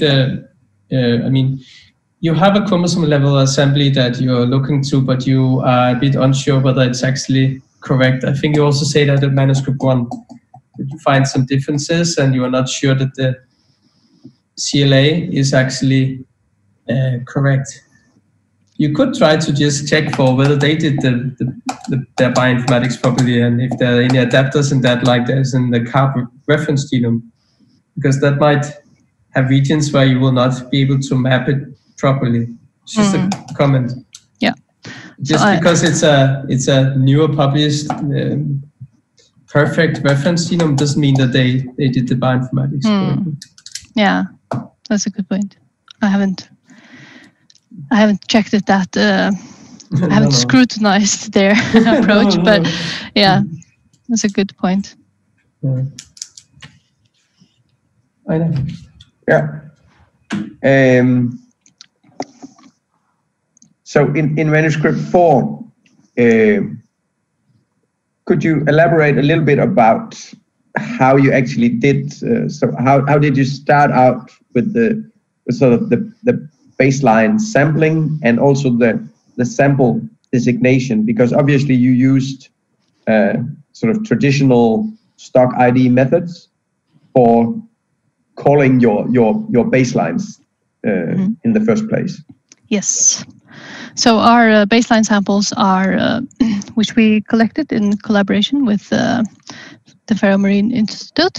And so basically they used their current methods where they look at the ortholith nucleus and the maturity stage of the gonads, and then assign it to one of the putative stocks. So that's actually how the reference samples got their stock label. Yeah. So those are traditional used methods. So they might not be perfect.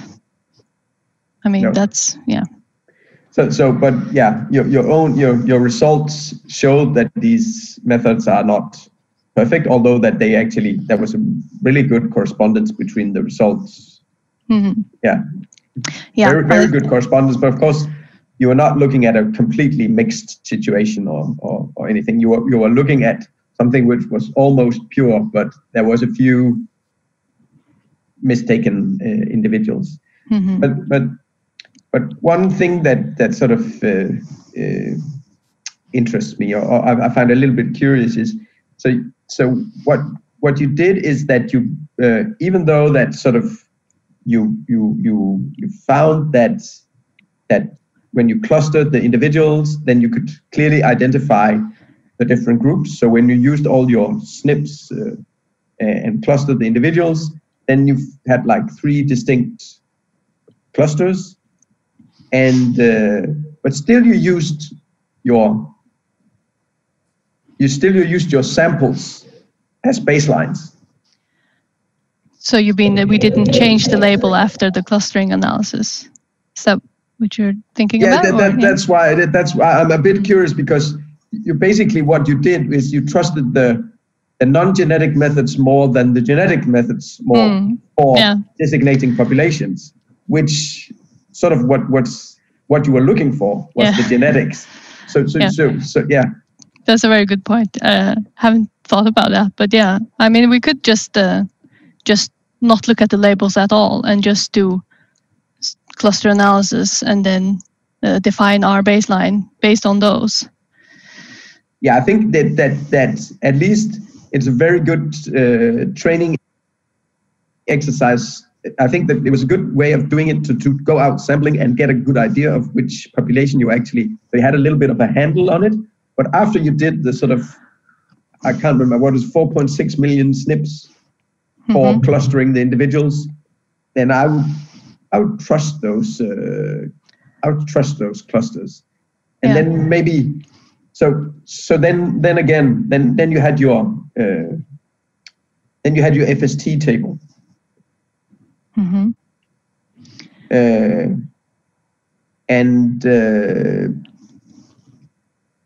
I was just thinking, if you then used your clusters, could you then recalculate those FST? Wouldn't that be a more genetic way of doing it? Yeah, I guess it would. Yeah, I haven't thought about that, but yeah, could go back and do the FST with these new labels. I think it will only be a few individuals who are changed, but I think Yeah, but imagine you have a population sample where you have like huge FSTs between populations, and then you have 2 samples from the same population, one sample where you mixed in a few individuals from a very divergent population, and the other half of your sample you haven't mixed in individuals from another population. So so you're basically inflating your FST or what? Yeah. Do you mean just the Faroese samples and Icelandic samples? I'm to relabel them as one? Looking at that, because if you can put up the figure, the clustering thing. Yeah. Just 1 second. The PCA.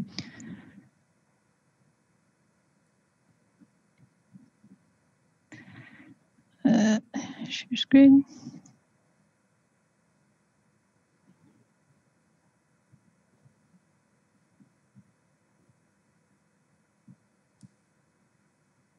Can you see it? No. Share. It's coming now.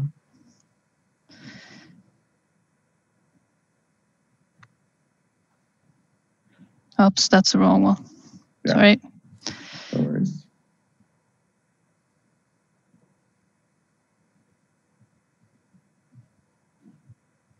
And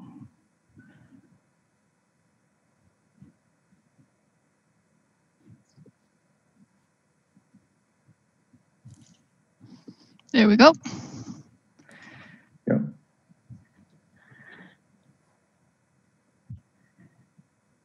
Oh, no, it's in, yeah. This one. Yeah. Let me just switch this.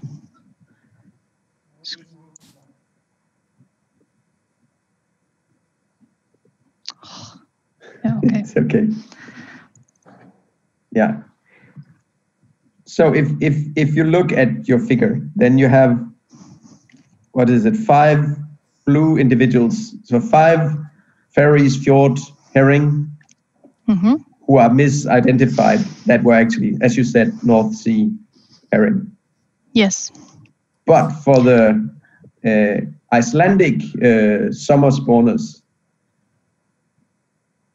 you didn't misidentify any individuals.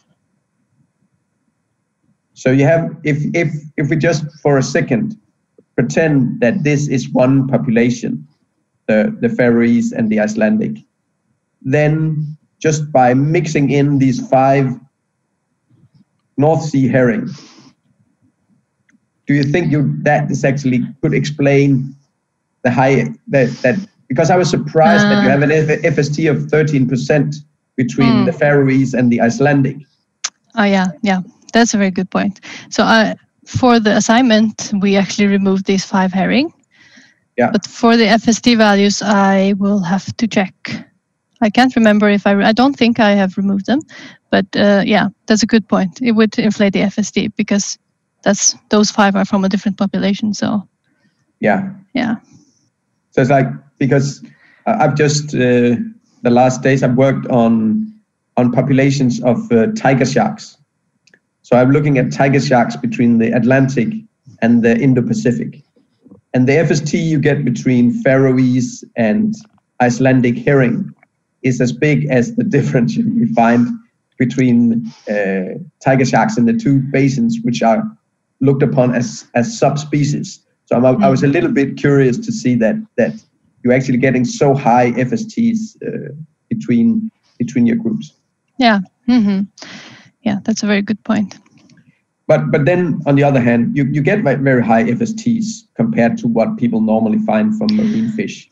So do you have an explanation for that? So yeah, basically these are based on just these 154 SNPs. Yeah. So when I did it on the 344 from the genotyping experiments, it was lower, even though it was still significant for most of them, but it was a lot lower. So I think that could be one of the reasons. Yeah. And then also, but of course, you also said yourself that the ones that you have, the SNPs that you've taken, they maybe represent like adaptive variation. Do you have any idea of why they may or may not do that?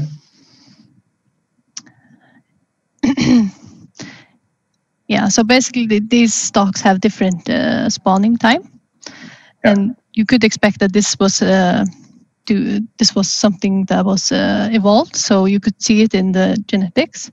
And yeah, that's one of the major differences, is the spawning time, but also the environment that the fish live in.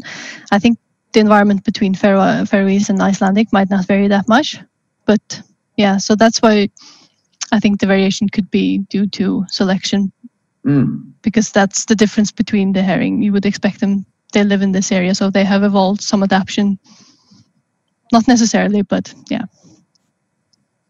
So like you were mapping the sex, could you then perhaps so if you have 4.6 million SNPs, could you map those back to the genome and then maybe look what is causing the differences between yeah you could use the same principle as with the paper 3. I think Barrio et al, they actually looked at some of the variations that they could find, and in relation to different spawning time, and they found a few genes that could explain.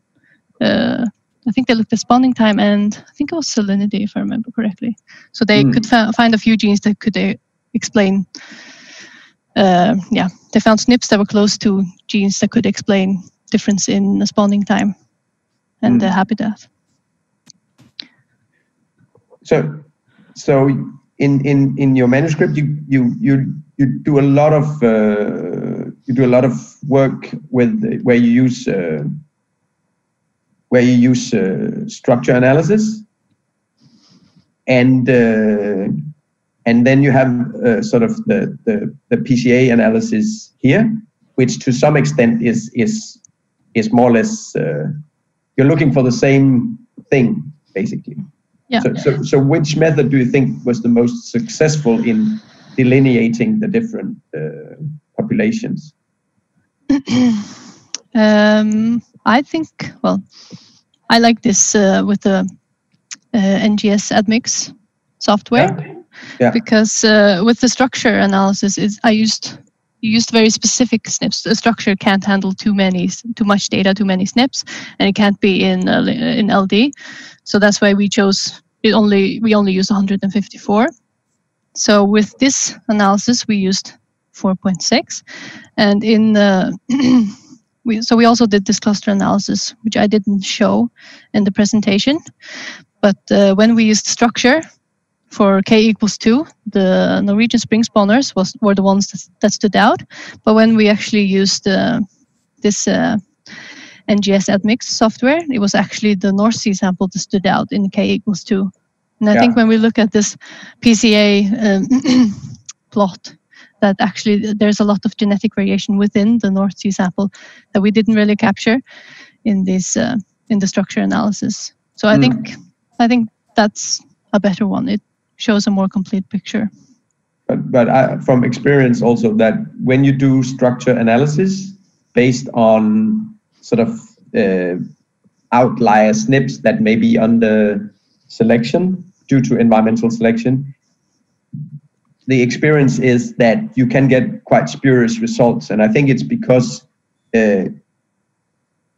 some loci don't sort of affect or don't follow the general trend of the whole genome. So you can have, like, if you have 3 populations, one population could be fixed for one allele, the other for another, and the third with intermediate, and then they immediately look like they are heterozygotes, or they look like they're hybrids between the 2 populations, simply because that locus is driving so much of the differentiation between them.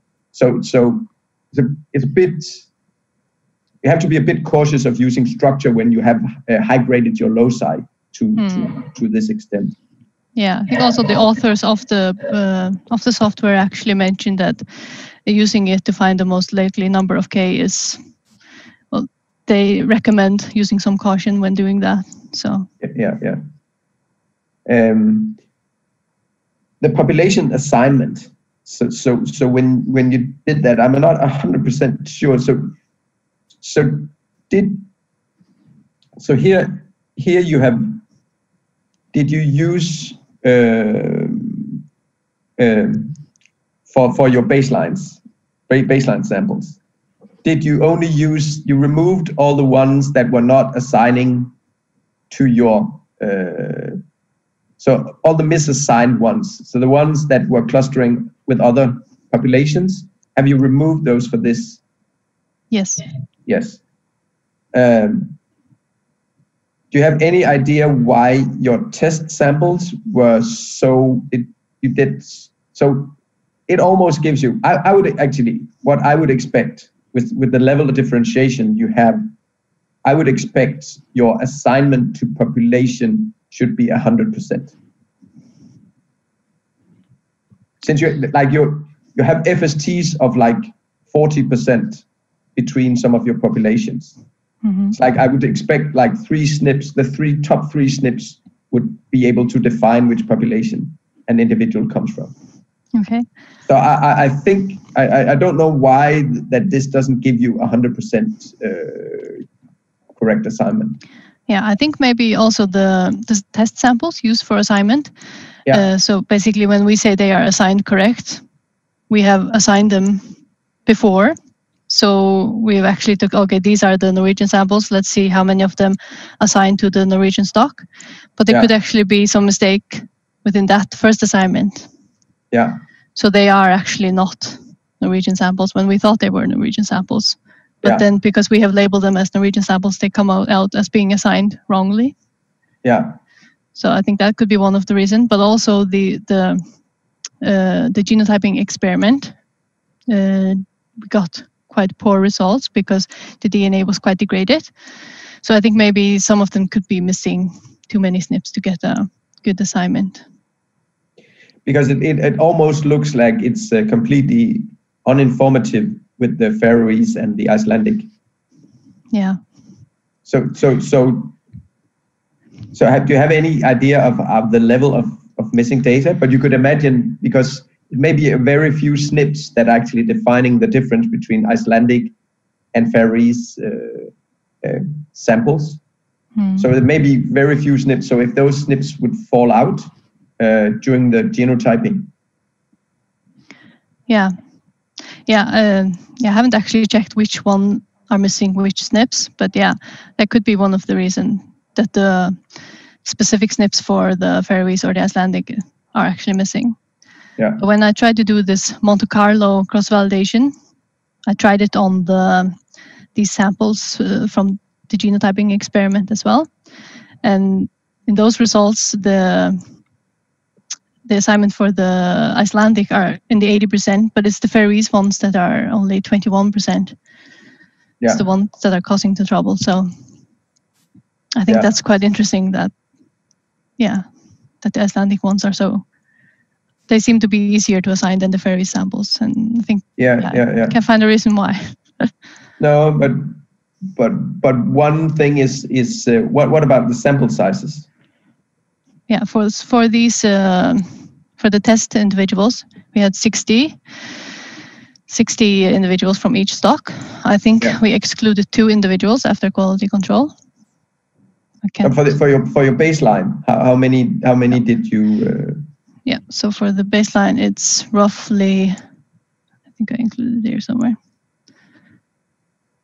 Yeah, 27 for the Faroese and 30 for the Icelandic.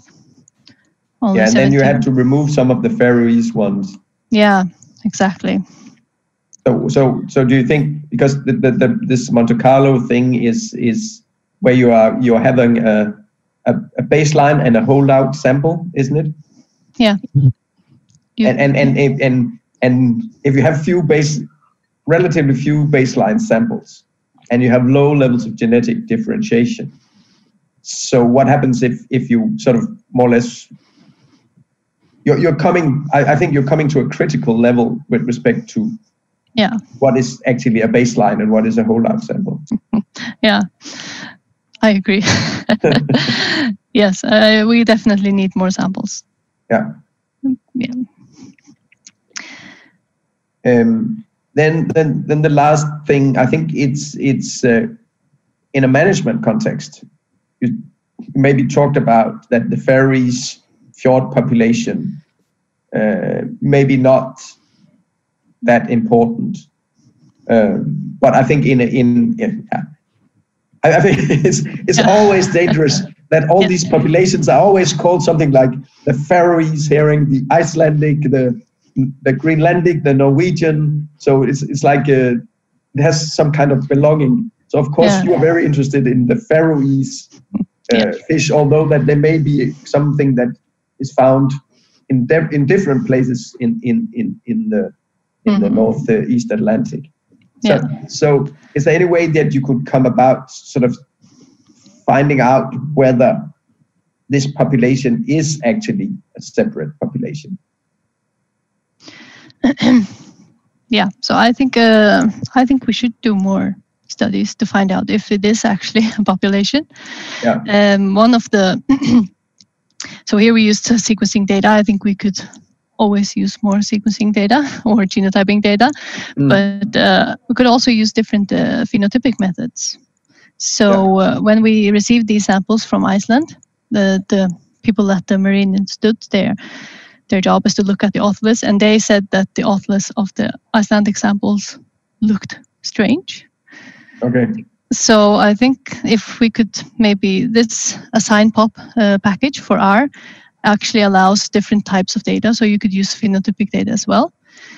And there's this shape R package that looks at the outline of the otoliths that has been used, for example, for herring populations.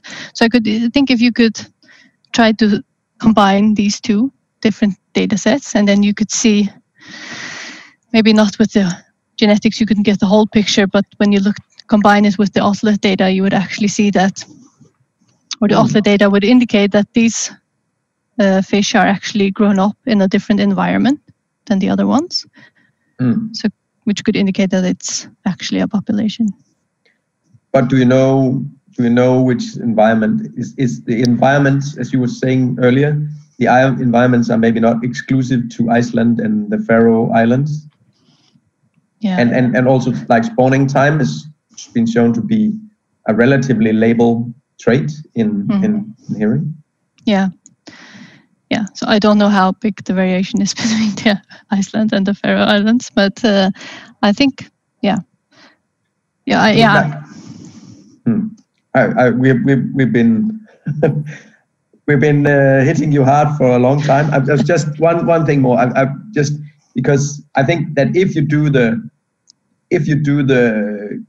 cleaning of the data for the FST analysis, and maybe also do a Manhattan plot of the differentiation between the Faroese and the Icelandic samples, then you will be able to see how the FST is distributed across the genome for those two. And then, of course, you would be able to see whether there's a signal of adaptive divergence or it's a signal of genetic drift.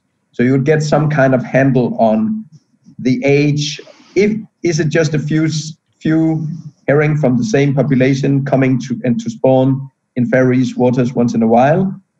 Did they come like 10 years ago, 100 years ago, 10,000 years ago? So by doing this comparative analysis on those two populations only, and with the clean data, I think you get much closer to what is actually the explanation, and also to design a panel that would actually allow you to distinguish between the two with a very high power.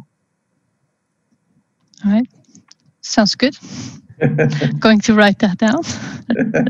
You're very welcome to contact me, and we can. I will be happy, and Dorte, I'm also sure will be happy to help you get it done. That sounds very good. You're going to regret that you said that. Yeah.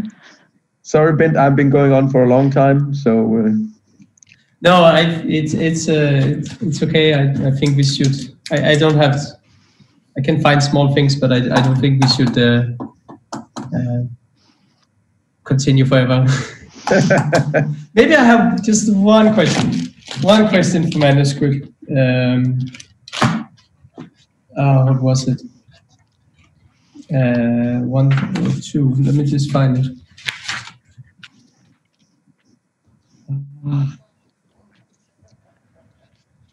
It's just going back. It's just like I'm just curious. Yeah, on page 29. I'm just curious because we have been talking about that N50 is not necessarily the best measure when you look at assembly quality, because it can be negatively correlated.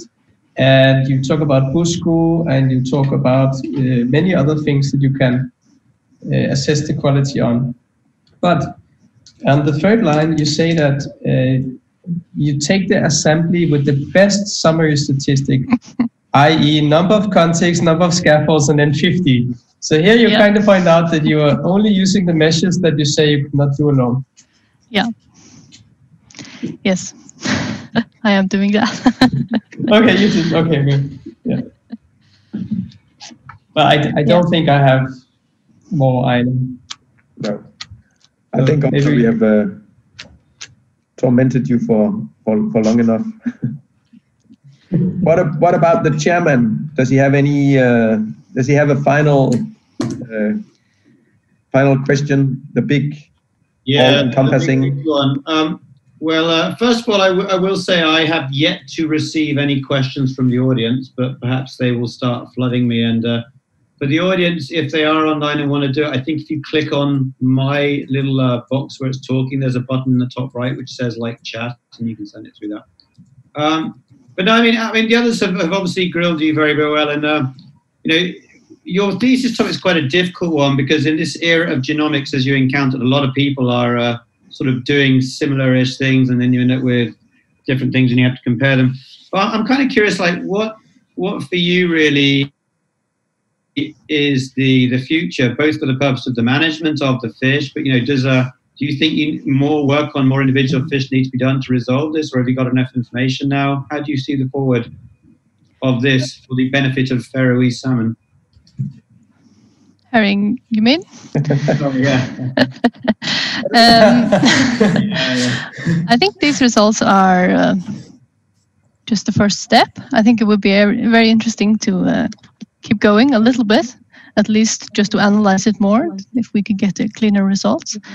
But I hope that this will be used in management. I think the Faroe Islands the fishing industry is our main industry. Of course, we should invest a lot of money and try to make it as sustainable as possible. So I definitely think that this is the way forward, not only for herring, but also for other fish species. Can I ask, when you say we should invest, who is the we who should invest in that? We, the nation of the Faroe Islands, I think. I'm curious. So in Norway, for example, they actually have a levy on the salmon industry. That's why I said the wrong word. So they have something called the FHF, which is money where they take 1% of the sales of the salmon and they invest it in the research. Does Faroes have that, or is it relying on the government to fund the management? Or I think the government is funding the management. Okay. This specific project has actually been funded by the industry as well as the National Research Institute. Yeah, so the industry could invest a lot more money in this, and I think the Norwegian way of actually saying that we need this much percentage of the sales to be used for research is a very good approach. And I think we should do it as well for the fisheries. And so have you actually shown the results to I don't know who's relevant, the fisheries or whoever actually is in charge of managing? I mean, what is their input, take home on it? Yeah, so I think, the management is a bit complicated. I mean, you have a Havstofan which give advice to the politicians, and of course then they have to decide if they follow this advice or not. So the Havstofan, which is a part of this project, they have seen the results and they're very excited about it, and I think they would like to use it in the future if they had money to do it. But I don't know if the industry or the politicians, I don't know if they're interested. The pelagic, the ones that have funded the project, I've presented the results to them and they also find it very interesting, and I think they are interested in actually making it as sustainable as possible. So I think there could be a future there. So it's actually funny you say money. Obviously, prices change. Do you have it? But now, essentially, thanks to all the work, there's a really good reference genome of the herring now, right? And do you have any idea what it would cost maybe today to, for example, use a resequencing-based approach per fish to generate enough data to basically continually monitor? No. Maybe I don't know. Let me hear Einar's offer, then I'll give you an offer. Find out. Okay. But I think one of this is we've done everything in the Faroe Islands. We sequenced everything here so basically did everything except for the genotyping experiment. So that does make it a little bit more expensive. I mean, if you would go to the cheapest way possible and send it somewhere to get sequenced as cheaply as possible, you would obviously get the price down. And also with the genotyping panel, if you sequence, so basically we have a setup cost because we only did it once. Yeah. So more samples you have, and next time you do it, you don't have the same costs go down. So I don't know. I think it's hard. I don't really have a number. No, but I think, the interesting thing is you've actually invested all the hard work now and basically reaching a kind of screening level where it gets cheaper and cheaper. And with the way the technologies are dropping, I mean, my assumption is that sequencing providers, resequencing is probably going to plateau at about $5 a gigabase within the next year or so. And you've got an 800K megabase genome, right? So even if you were resequencing at and for population level stuff, you need very low coverage, right? If you've got enough individuals. So if you're resequencing 3, 4, 5x coverage, you're looking at $25 a sample for resequencing. So actually it's not unfeasible to be resequencing a large number of individuals, right, for continual monitoring. And so I think what you've basically generated is a really great baseline actually for all sorts of future stuff.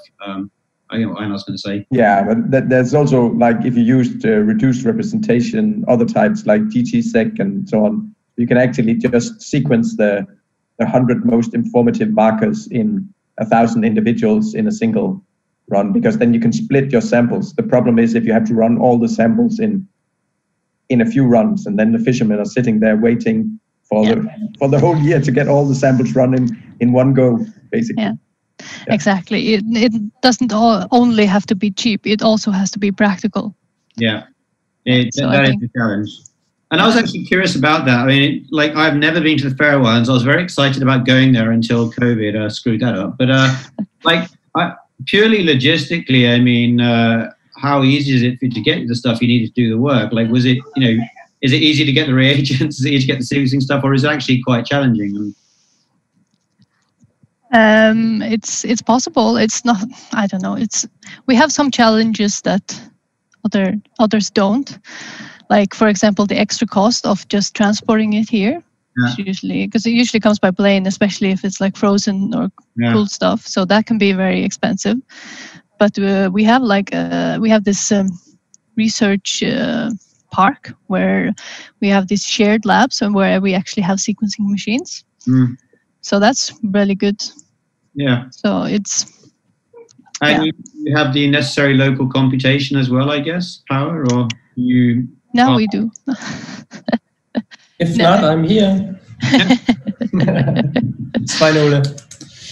Yeah, but no, anyway, I mean, I have still not got any questions for the audience, so I'm going to assume nobody in the audience wants to ask any, but they're welcome to speak up now. I see Gunnar's taken his microphone off, so maybe he disagrees. Does anybody want to ask any questions? No. All right, so I'm not sure who's meant to close this, but essentially what I understand happens now is actually Einar, Bent and I have to leave, go to another Zoom. Bent started, then I've got to find the link to get back in here afterwards. But I guess at this point, we should say thank you for your great talk and doing the nice questions. We will hang up and then try and come back in a while, and I guess we will see you in not too long. Does that sound correct, people running the defense? So yeah, I would like to thank the committee for the examination, and I'm turning everything. It's a little bit upside down, so I'm ending with what I was supposed to start with, and that's to introduce the committee. That's Tom Gilbert, professor from the University of Copenhagen, Dirk Peters, associate professor from the University of Copenhagen, and Einar E. Nielsen, professor from DTU. So now, if there are no questions ex auditorium, we will take our pause, and then we will meet again when the committee is ready. Thank you. Suspense. All right, well, Sunnvør, thank you for the very nice defense today. We briefly chatted. We're all pretty much in union, in our opinion, before the exam, and it hasn't changed now. We would be delighted to recommend to the authorities that you be awarded the degree of PhD. So congratulations. Thank you very much.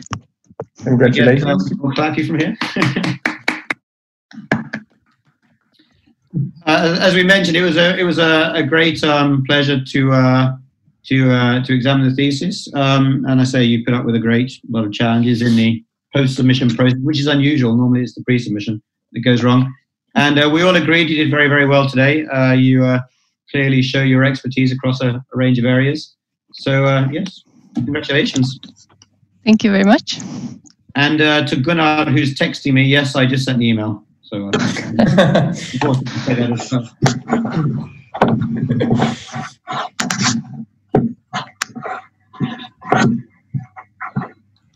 So where's the virtual champagne? Yeah.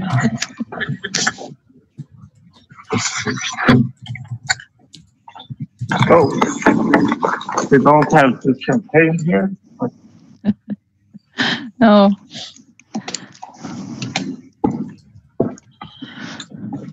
mikrofonen.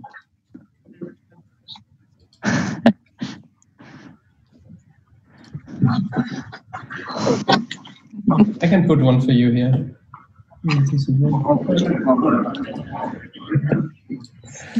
So here you go. Nice. Okay. Takk for det. Takk for det. Takk. Lite background there.